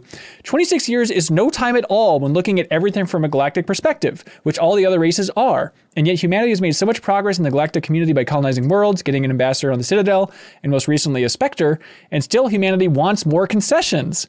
It's not hard to understand why other races view humanity in such a negative light in this game. Yeah. Agreed. I'm not too frustrated with the council as of yet in the story, but Joe, I know you hate the council. Man, those guys. No way. I feel like they do this, and okay, this just comes from a personal pet peeve of mine, right? Yeah. Where there is a path that is clearly correct, and when people don't see that. But it ties into the idea of like Shepard is so convinced this is the correct path because she blinked twice and saw red goop. It's like I don't understand. Like, you don't understand. You need to understand that I had this vision this one time. It's like, hey, look, humanity. I don't even know who you are. The vision defense is ridiculous. Yeah, I mean, I totally agree. Then what? I don't know. I guess it just story's full of holes, Joe. I feel really strongly about this. Come on. Council. Stop rooting for the council. I think they're smart. I think they're doing the right thing.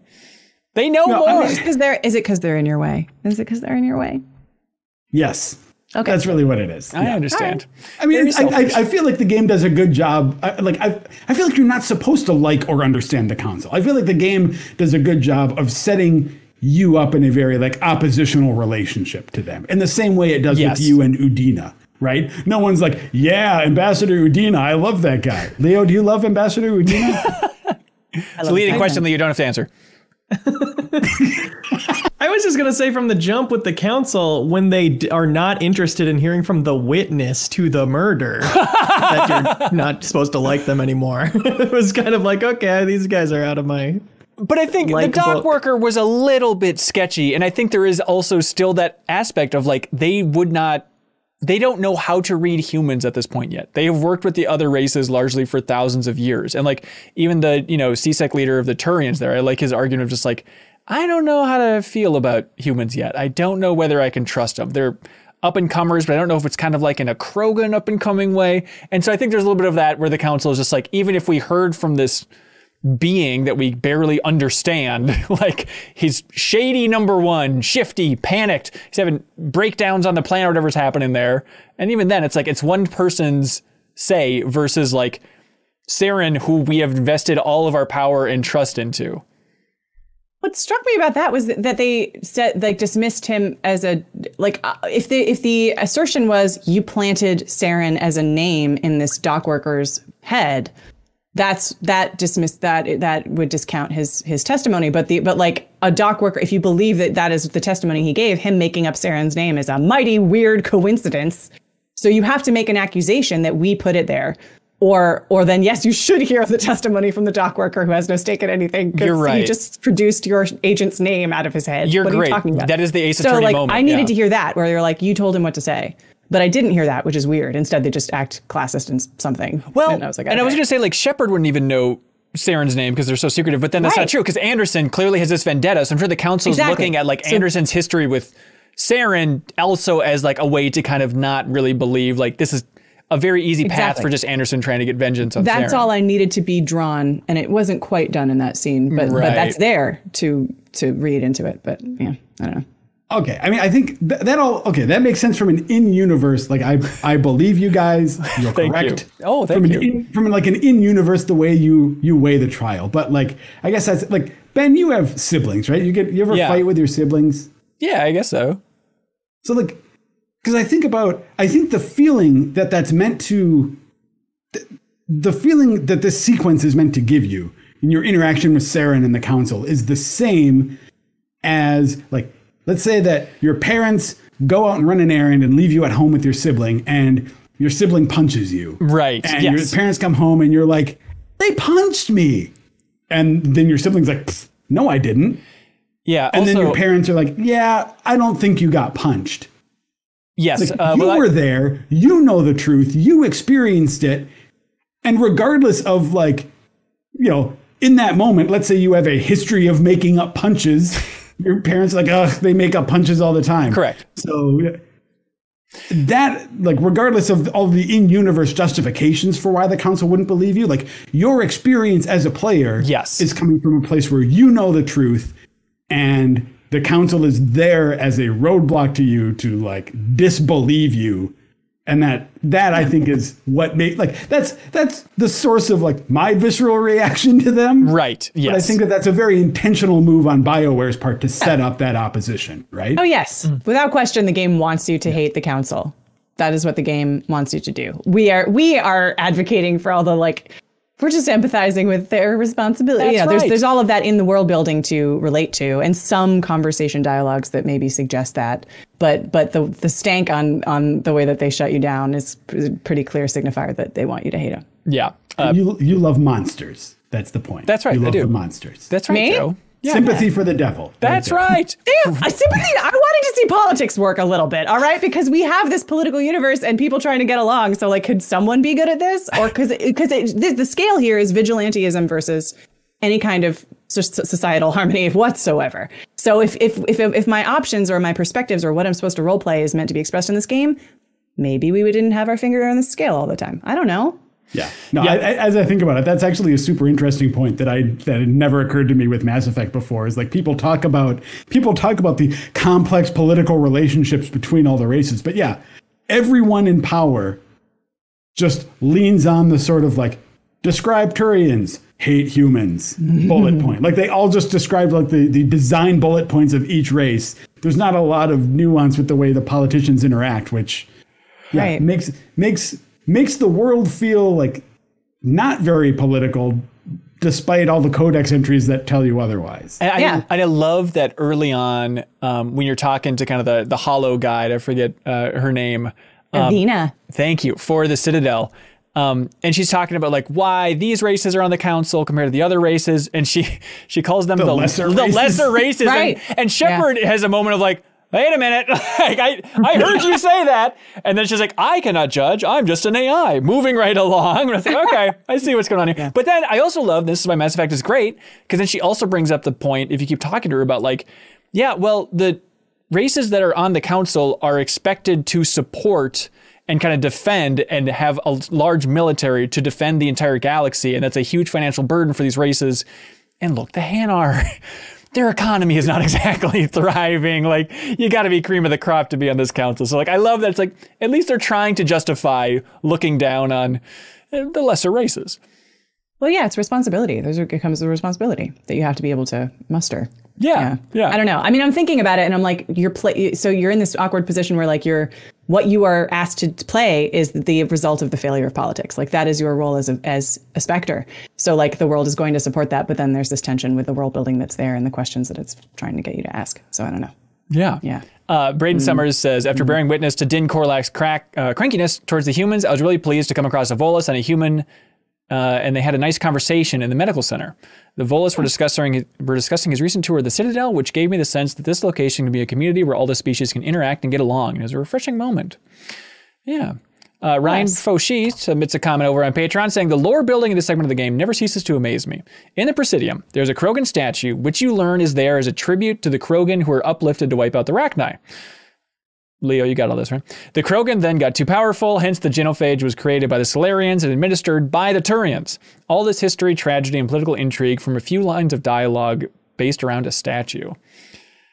That is a great example of what's amazing about this section of Mass Effect. It's like, okay, let's talk about the genophage and the problem with the Krogans, but all based on the statue. And I love, too, just for that other side, with this statue in particular, it's like, yeah, look, there's the Krogan rebellion, and we fought them for 100 years. It was absolutely brutal, but we want to leave this statue up for them because they saved our ass during the Rachni Wars. So like the council is still like acknowledging like we needed them, even if eventually it was a big issue that we needed to do something about.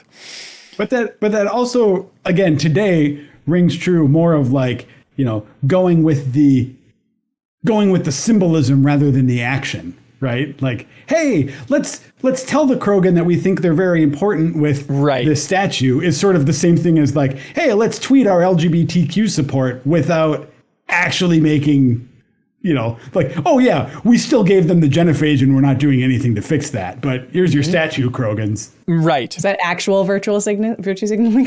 Yeah, that's interesting. Yeah, that's an interesting way to look at it. I forgot like the lore. That is a really interesting point. I forgot the interesting little lore detail too about. First of all, I love just the fact that it's split. Like the fact that the Solarians created the genophage, but the Turians administered it. Like that's such an unnecessary split, but it's just like, try and figure out these dynamics now, everybody. But then that detail in there as well about how the Solarians advanced the Krogan. And this is all in the Codex and stuff, but how the Solarians like advanced the Krogans to help out with the Rachni Wars. And they're the ones that are like, get off your planet. Here we go. Look at this. And then so they're kind of the cause of the Krogans taking over the entire galaxy and just breeding in an out of control way. We'll save some discussions for the future, but there's a lot there where it's like, I forget how much they get into all this, but it's like, it's all in the Codex right there, which are such huge beats for the series. No, yeah. There's that uplift and then SmackDown is a pretty intense and interesting thing to unpack as you go through the series. But yeah. It's such a basic idea, just like a twist on that. Like, well, we got lions to get rid of the snakes, and then we got, you know, bombs to get rid of the lions. I don't know what it is, but you get bombs to get rid of the lions. Yeah. Hell's Fury, watching us live here at the Backstage Pass here on Patreon, just says, LOL, hang in there, Leo. How are you doing, Leo? Is this too much? I love to see you guys so excited about this game. Warms my heart. Did you not catching everything, but Oh no! Did you read or check out many of the codexes? I did not know you were supposed to take that seriously until this conversation, so I'm excited to read them more in the future. That is Mass Effect. Like in most games, you know, you'll fill in audio logs or text things for whatever little things you find, and I just ignore them as usual. But apparently, there's a lot to get into here. Is that why you DM me at the start of the conversation and ask, who's that old guy talking? Right. Yeah. Okay, I understand now. I initially said boo, which you cut out, I think. One thing that I saw people called out in the comments that I thought was interesting was that the fact that so many of these codex entries are are voiced. Yeah. And the idea that like when I had totally forgotten that. So when I started at the Legendary Edition, I actually laughed out loud when that voice started playing on them, because I was like, that is so ridiculous and unnecessary. Like, I don't want to hear a voice when I do this. I just want to read. But then 10 minutes later, as I'm just sitting back in my chair, sort of looking on my phone, but then also listening intently to every single codex entry, it's like, no, actually, that is a case of that is a thing I wanted and did not know that I wanted. Oh, yes, big time. Yeah, Nick Olson here wrote in saying, one itty-bitty detail that I love that really made me happy is Neil Ross, the voice of the Codex entries, also voiced Mayor Domino in Final Fantasy VII Remake. So everyone's favorite character. Spencer Botine says, I am flabbergasted by some of the topics covered in the Codex entries. For instance, the credits entry details the universal currency's exchange rate amongst other local colony currencies. What surprised me was the only Earth currencies to receive a 1-to-1 exchange rate were the Mexican peso, Japanese yen, and the Indian rupee. What do we think the game canon is referencing for strong currencies like the American dollar, British pound, and euro? Are they just going to get totally shafted in the 2100s?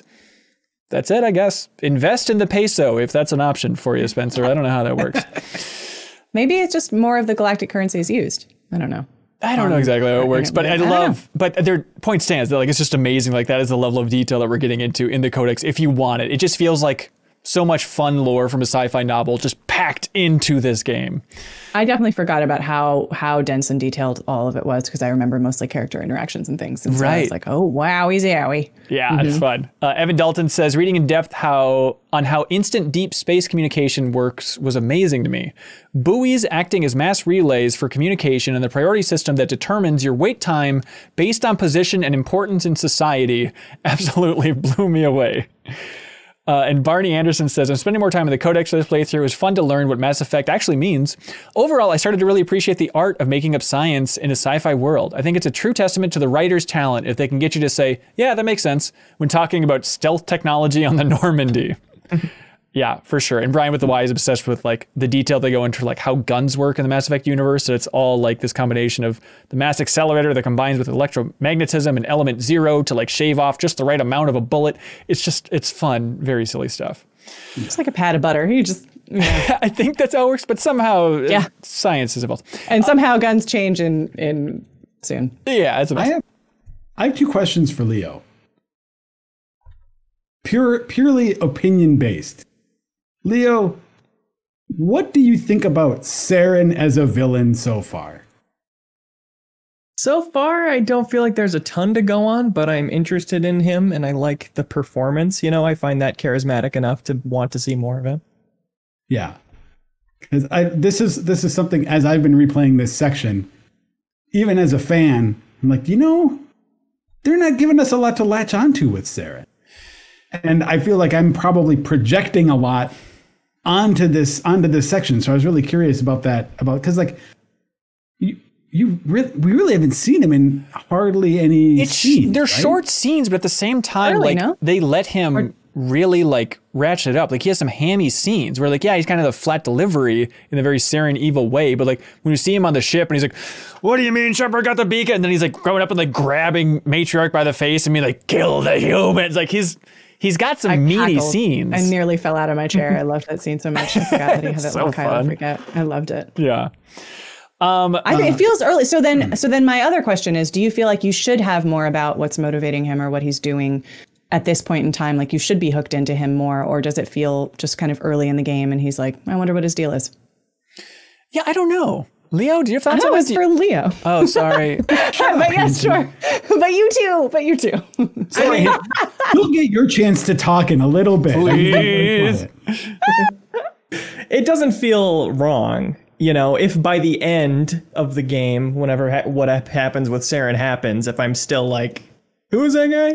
Then that's a problem. But for now, it's just his motivation is evil, and it's a good reason to get out there and explore the galaxy. And it's certainly enough for that. And in a way, it's like, I'm glad it's not taking up too much of the time, when what I'm interested right now is all the little side stories that are happening. Yeah, and I think... Ben, how do you feel about it? Here's how I feel about it, sir. Let me really unpack Saren. No, I think they do a good job of setting it up by the end of this section in particular, when like they are bringing in the concept of the Reapers and everyone's like, wow, the Reapers, I thought that was a myth, all that fun stuff, which is all here. And Saren clearly, his goal is he's trying to do something with the Reapers. And we know that those are big and bad because of that killer vision. And so like, I think even if Saren, his exact objectives at this point aren't clear, the fact that at this early on stage in the game, they're saying like, yeah, but he's connected to this bigger, badder thing. Like it helps kind of motivate why he's a problem. I honestly feel like his performance is so pulpy, to your point about it being kind of broad or something, that I feel like I'm being primed to where that's all I should expect from him. And so I'll just leave that unfinished. But yes, it signifies mustache twirling, which is great. Right. Question 2 for Leo. I want to know if you think the Normandy is cool. Hey. I appreciate it. I got lost on it. Mm-hmm. Do you really, or are you being polite? Do you really appreciate it? I do appreciate it. I mean, I love having like it actually you can go to the engine room and stuff. Like I love that in games, and certainly I played a lot more KOTOR than I did of this, and that was something I liked about it that I'm glad to see here. Oh my God, I missed that. Yeah. Yeah. Eben Hawk, which I remember was very confusing because I remember I used the random name generator in KOTOR and my character's name was Malin Hawk. So I was like, well, that's confusing. The ship's named after Your me. baby. It's your little son. Which I then carried forward. That's why my shepherd's first name is Malin, is because of my KOTOR random name generator. That's my BioWare name. My shepherd is named Kriya. Oh my God, have they met? I bet they have. I think they're best friends. I don't think they're talking anymore, but they've met. Well, it's a complicated world. Musky Goron says, can we talk about Navigator Presley on the Normandy and how they must have went out and bought Just for Men in the Legendary Edition? He had gray-white hair in the original, but now he has dark brown hair. Give the man credit. He looks years younger. Really? They changed his hair? That's really interesting. Is that real? He definitely looks younger than he did before. Wow. Perfect. Huh. Ark Sharon says, I really appreciate the gravitas that's given to the scene where Shepard becomes a Spectre. It's an inevitable outcome and could have been done with a phone call, but adding little touches like being in front of the council and seeing the citizens of the Citadel gather around the chambers to watch the decision really gave this moment weight and gives you the impression that this is a big deal to everyone in the game and not just the player. That's true. It's just like that scene about just a phone notification. Whatever, you're a Spectre now. Yeah, the music's huge. That scene felt lame to me this time. Like, I remembered it being cool. Yeah, I don't know. For me, the thing that really struck is like when they show the people sort of up in the galley, like suddenly leaning over the railing and like, ooh, what's going on? Yeah. And part of me is like, how are you even hearing what's happening? And what are you even doing up here? Are they watching like all, is it like city council meetings where they're all just like hanging up there most of the time anyway, watching the council stuff? Listening to super sensitive briefings about accusations against their top agents. Right. They're talking explicitly about what Spectres are. Yeah. Yeah. Yeah. And it's like, oh, sure, you weren't interested in leaning in when we're talking about an alien race and a Spectre like colluding with them to destroy humanity. But the fact that we're pinning a medal on some weirdo with a biker handlebar mustache is like, I gotta see this. Yeah. My only thought was, wow, that is a Xbox 360 amount of people in that crowd. Standing by 4 people standing next to each other.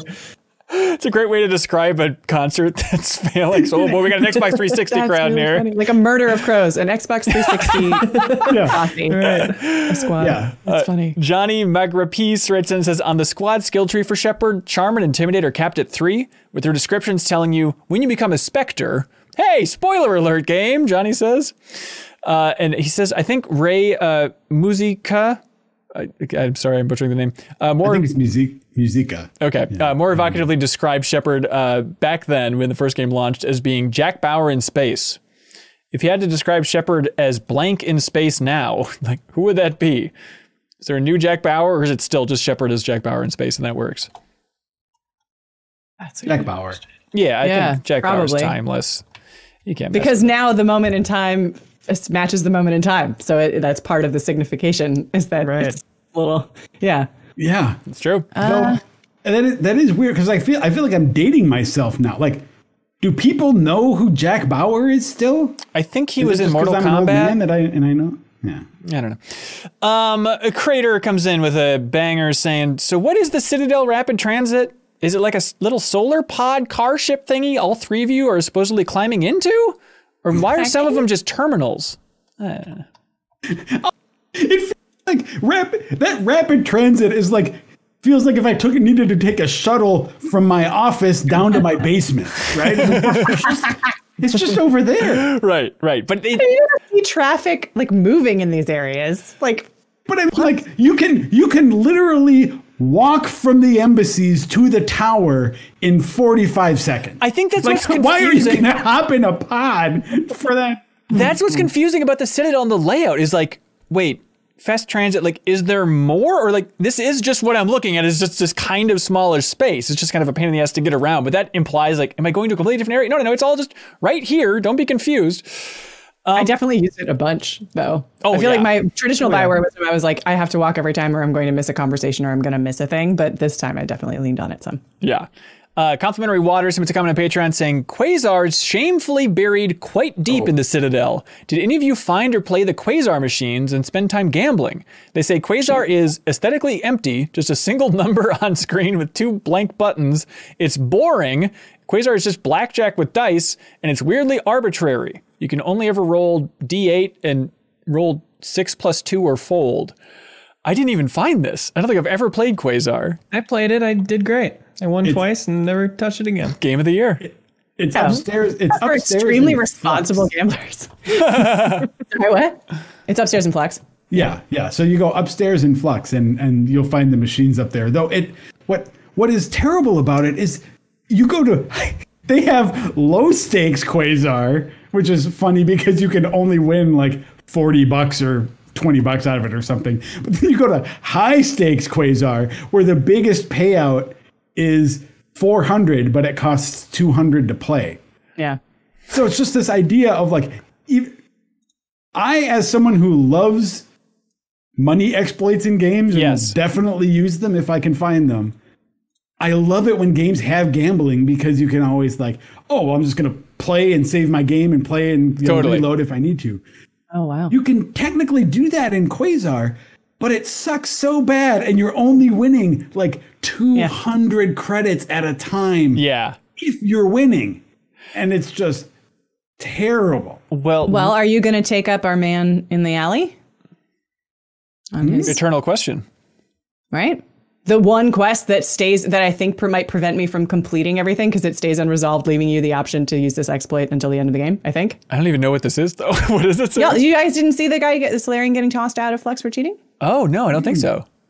No.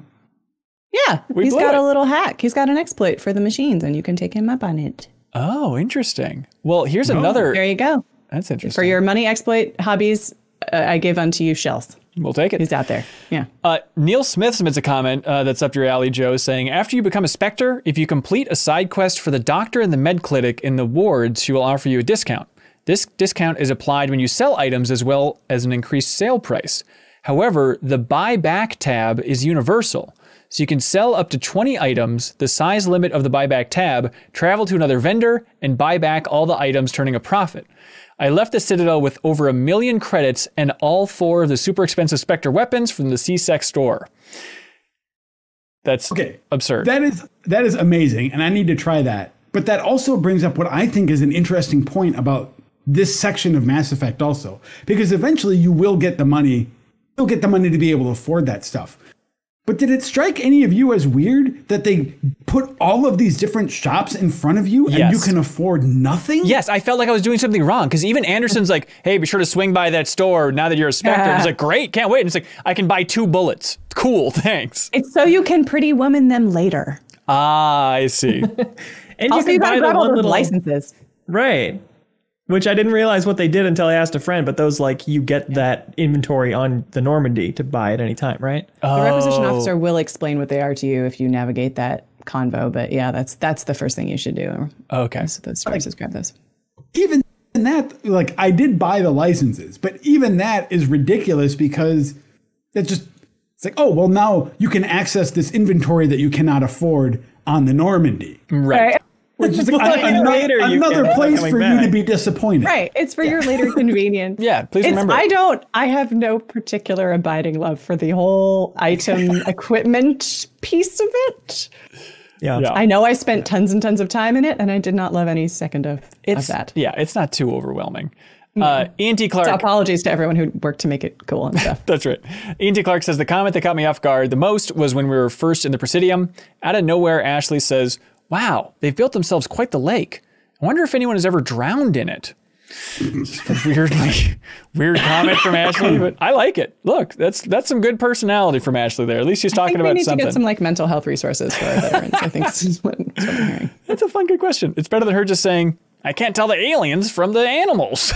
That one stung. I was like, oh, honey, we can't take you anywhere. Like, my God. It is kind of funny to me. I found that interesting because Ashley says some stuff later that is definitely like more overtly racist. Yeah, she's your uncle at like the beginning of the Thanksgiving meal right now. Yeah. But the thing is that stuff like that just didn't register for me when I was playing this back in 2007. Like the stuff that she says that's overtly racist, obviously you pick up on that. But it's like, it's interesting to see the nuance that the writers had for the game back then to work in that sort of, to work it in on even those little bits of banter around there in a way that, you know, that I would say a large portion of the audience didn't even necessarily have the awareness that those kinds of things were pointing towards. Right. You know, she's just a pretty human. I say, do you think our sensitivity to alien species is in fact informed by this series, and that our sensibilities have evolved as a result of it? And now looking back, we're like, oh, we weren't ready because we didn't have this game. Also, I would like to point out, honey, most of them they're bipedal. It's easy, actually. They use the same animation rigging. Don't worry about it. It's not that hard. Yeah. I guess the Hanar and the Elcor are kind of freaky, but it is like that interesting kind of Star Wars thing of like the most powerful races are the most human-like. And like if they basically walk on all fours, then don't even bother with them. It's interesting how that works. Yeah. Chris H says, I love the alien designs in Mass Effect. I think the Hanar are my favorite. Do any of you have a favorite species? That's a good question. I like that species that starts all their sentences with, kind encouragement. Right. Whatever. Yes. Delighted greeting, as Ronnie Barrier writes here. Yeah, there's a lot of love for the Elcor. Huge fan base, apparently, in the MinnMax Patreon community, because a lot of people really love them and think it's so fun to have that set up for everything they say. But I love like just the lore detail of that, of like they had to do it because people were not picking up on the tone that they were expressing. So they need to start everything as clearly as possible, just so you know the inflection that you should read it as. Yeah, I'm not going to go too far into this because I can't speak from that perspective, but like it strikes me now that like for autistic folks who, that there would be something resonant there. I totally thought of that as well. Like I wonder, if there's anybody with autism on the team that maybe connected to the Elcor in a different way. But yeah, I think that's a really interesting connection. Yeah. I had not thought of that. That is really cool. Another robot says... I love that Hamlet. Anyway, go ahead. Sorry. Yes, that's exactly it. Another robot says, I'm only thinking about Elcors here. When I walked into an elevator and heard in entertainment news that Francis Kitt was set to direct Hamlet with an all-Elcor cast, my fondness for them solidified. I want to see that performance. Also, that was one of the lines that made me laugh out loud the hardest in this playthrough as writing, because Kitt's stated mission, and this makes me, I guess maybe, or anyone, a Shakespeare nerd, but like, they're like... He's like, it finally gives audiences the ability to judge Hamlet based on his actions, not his emotions. Which is hilarious because the point of Hamlet is he doesn't do anything. That's a funny joke. Okay. Smart jokes. Never mind. We love it. Let me assure you, it's funny. Zexerium writes in and says, the first time I entered an elevator and heard the radio, I instantly went, aha, that's where Outer Worlds got their elevator ideas from. Yeah, it's got to be weird since you're playing this for the first time, Zexerium, to then backwards engineer of like, oh yeah, a lot of Mass Effect in Outer Worlds. I got it. Or vice versa. So another reason not to use rapid transit, because you get missions out of those elevator news bulletins. Oh, really? Oh, yeah. Yeah, I haven't been skipping the elevators, I don't think. Every once in a while, like playing on an Xbox Series X, but I imagine this is the case for a lot of systems, but like it loads so fast. I don't know if you've had those situations where it's just like, you will see a flash of a loading screen for like 4 frames before it jumps to the other thing. Like at some point, fast consoles need to do something about the loading speeds and not even giving you that loading screen if it realizes it's going to be like under 1 second or something, because it is just a jarring way to experience games now.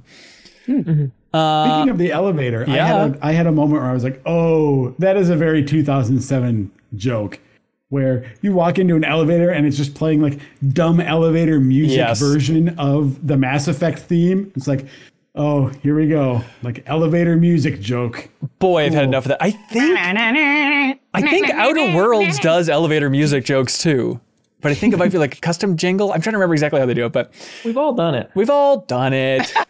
JT writes in and says, oh, actually better yet, Darkfish Days writes in and says, at first I thought it was strange to see paper on the Citadel desk. I mean, these people are working at Minority Report interfaces and next to them is a stack of folders. But after assisting in 2 covert scanning missions, I get the sense that everyone is always scanning and hacking each other, and paper is probably a much more secure way to go. It's 6 button presses to get into anyone's computer. Yeah.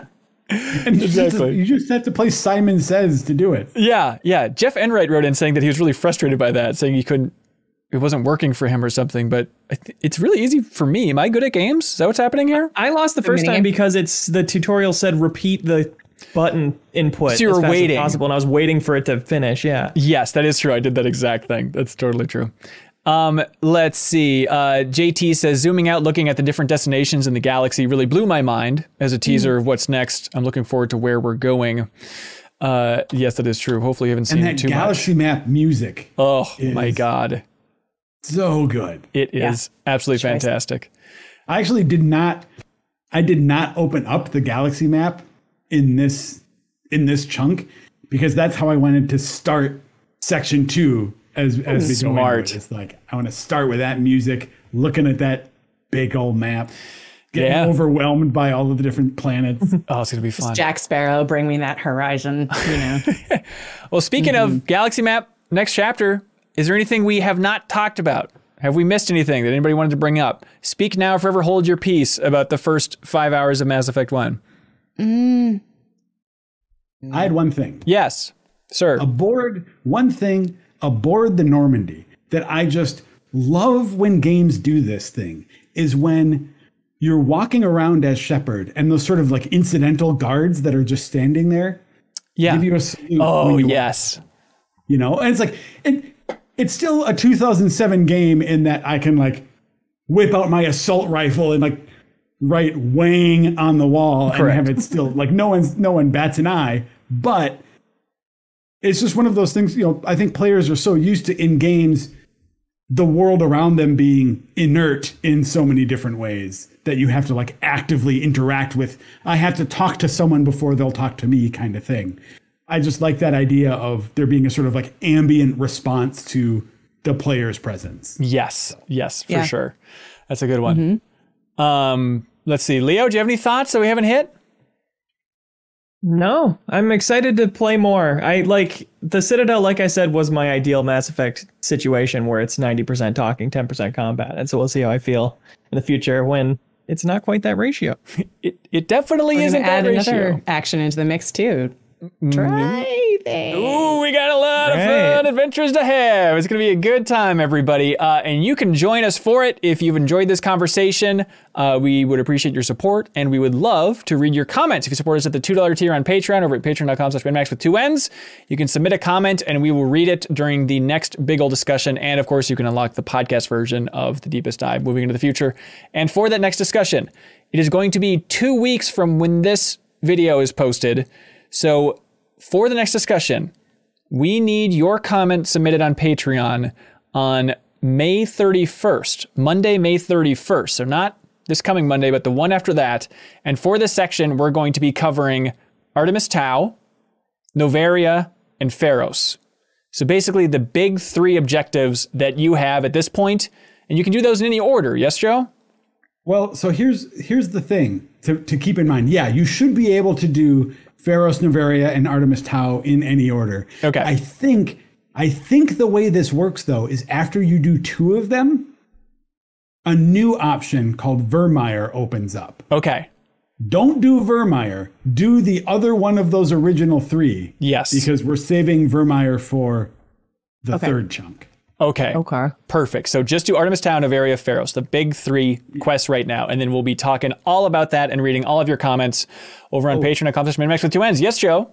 And that I think the bulk of the side quests are going to be available there too. So I think that's a thing that we're going to want to talk about. Like there are going to be a lot of those incidental, like go to this planet, do this thing, all of that stuff. That's probably going to be, the next episode is probably when we're going to be talking about a lot of those little side quests. So you want side quests in this chunk too, just because it's the kind of 2-week gap for the Deepest Dive, so it's going to be...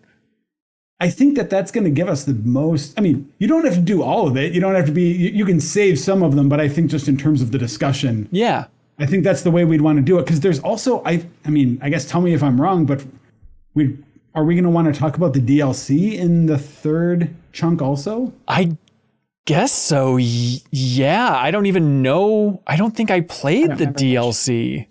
Which DLC are for this one? If I'm remembering correctly, it's Bring Down the Sky.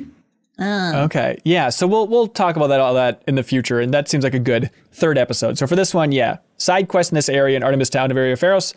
And that's going to be, May 31st over on Patreon. So we look forward to reading your comments. And thanks for watching this. Thanks for listening to this in particular. And thanks for sharing it with other fans of Mass Effect. Any help sharing it online is deeply appreciated because we're creating the deepest dive, dang it. And thanks to all of your comments for making sure that it is truly the deepest dive. Leo Vader, thank you for being a good sport. You didn't roll your eyes once, which is really amazing. Though he did go off camera for a little bit. And he rolled his eyes so hard they're bleeding. He was just pulling a whole Saren. He was just destroying the house. I can't take it anymore. That's it. Just rolled my eyes, a quick full 360. Cool. Joe Juba, thank you for coming out of retirement for one last mission to talk about Mass Effect. What is your life like these days anyway? You know, it's a little quieter. It's not bad. Yeah. What's the weirdest part about leaving Game Informer? Boy, you know, I think for me, the weirdest part is that sort of reestablishing a boundary between my life and my hobby a little more, you know, because like there was always, I don't know, it's like when your job is your hobby, that on one hand, that's a thing that is great. But on the other hand, that makes it a little bit harder to delineate, like this is my personal time and this is my work time. Right. Sure. So sort of, reestablishing that has been, you know, it's taken time, but I'm enjoying it. I'm having fun. Oh, that's awesome. You mentor people? Life coaching. Some people are lost causes. So. Yeah. Do you have anything you want to plug, Joe? Even like your Twitter handle or something? Yeah, I mean, yeah, I'm really not active as far as video games. Just say stuff. your Twitter handle. So okay, at Joe Juba, you can follow me there. There we go. Sweet. I'll be posting screenshots of Mass Effect probably for the next Every week punch. or two. I want every punch. Memorial. And hey, let me plug everyone else on this panel here too while I can. Yozetti, Leo Vader, S. Elmaleh. That's it. You got it. Mm-hmm. Sarah, thank you for joining us. I hope this wasn't too draining for you. Is it about what you expected? That's great. No, this is great. This is super fun. Okay, perfect. Thank you so much for lending your expertise. Oh, no, nice it's to have my your pleasure. perspective. Obviously, I mean, I could go. The thing I was going to leave us with was like another detail about the first contact war. So I'm like, it's good. Let's stop now. I'll save it. Save time. We got some still space politics to talk about. But Sarah, what would you like to plug? Plug. I don't know. I guess tomorrow. What's today? Tomorrow, a live action show that I'm dubbing drops. So I don't know. Who Killed Sarah? Season 2. Hey. And that's like on your YouTube channel, or? It's not Netflix. You know, I mean, you can watch it on Netflix. But are we understanding what job I did? No. So there's a foreign confused. show. You said Who Killed Sarah? I'm like, is this just like that's the name of the show? Okay. It's the name of the show. The name of the show is Who Killed Sarah. It's a foreign show that I dubbed into English, and you can find it on Netflix, season 2. Which is fun. It's a bit of a mystery, and that character is really fun. So watch it, I guess, or don't. But what else? I mean, Twitter. Yeah, I'm talking on Twitter. Elmaleh. I'm trying to think if there's anything else. That's it for now. No! Oh my God! There's so many things I'm streaming this week. What am I talking about? I'm doing a charity stream for Feminist Frequency on Friday. I'm doing a Shakespeare stream, including with Jennifer Hale and some other folks on Sunday. What? What else? I don't know. It's all happening. I'm going to be a part of the NYU stream for their final projects on Friday. That's always fun, checking in with the students and what they're up to. So yeah, it's a busy week. And I'll be streaming again, role-playing soon. So I don't know. Anyway, there's a lot. Awesome. I'm really bad at plugging. I don't remember. Yeah, it was more confusing than I was expecting, but I still. regret to inform you that I cannot mentor you with a list like that. I need so much help. The pandemic has made it so much worse. It's very bad. Thank you so much, everybody, for the support and for watching and listening. And we're looking forward to the next 2 discussions for Mass Effect 1. A lot of people are saying, keep going. That's a lot. If this like breaks 1 million views or something, we will definitely keep going, but we'll see how the traffic does. But thanks for your support. Thanks for even wanting that. We appreciate it. Cool. And then we'll see you 2 weeks from now for the next chapter of the deepest dive of Mass Effect 1. Thanks so much, everybody. Be good, have fun. Let's go. If you are sick of snark, clickbait, and an avalanche of movie news, you can help support independent games media by subscribing to MinnMax's YouTube channel here or checking out the benefits over on Patreon. It's a nice, clean handshake. You support us, and we won't make dumb, condescending stuff for you. Your support helps us continue our mission of focusing on games, friends, and getting better. Patreon.com/MinnMax with 2 N's. We'd appreciate it.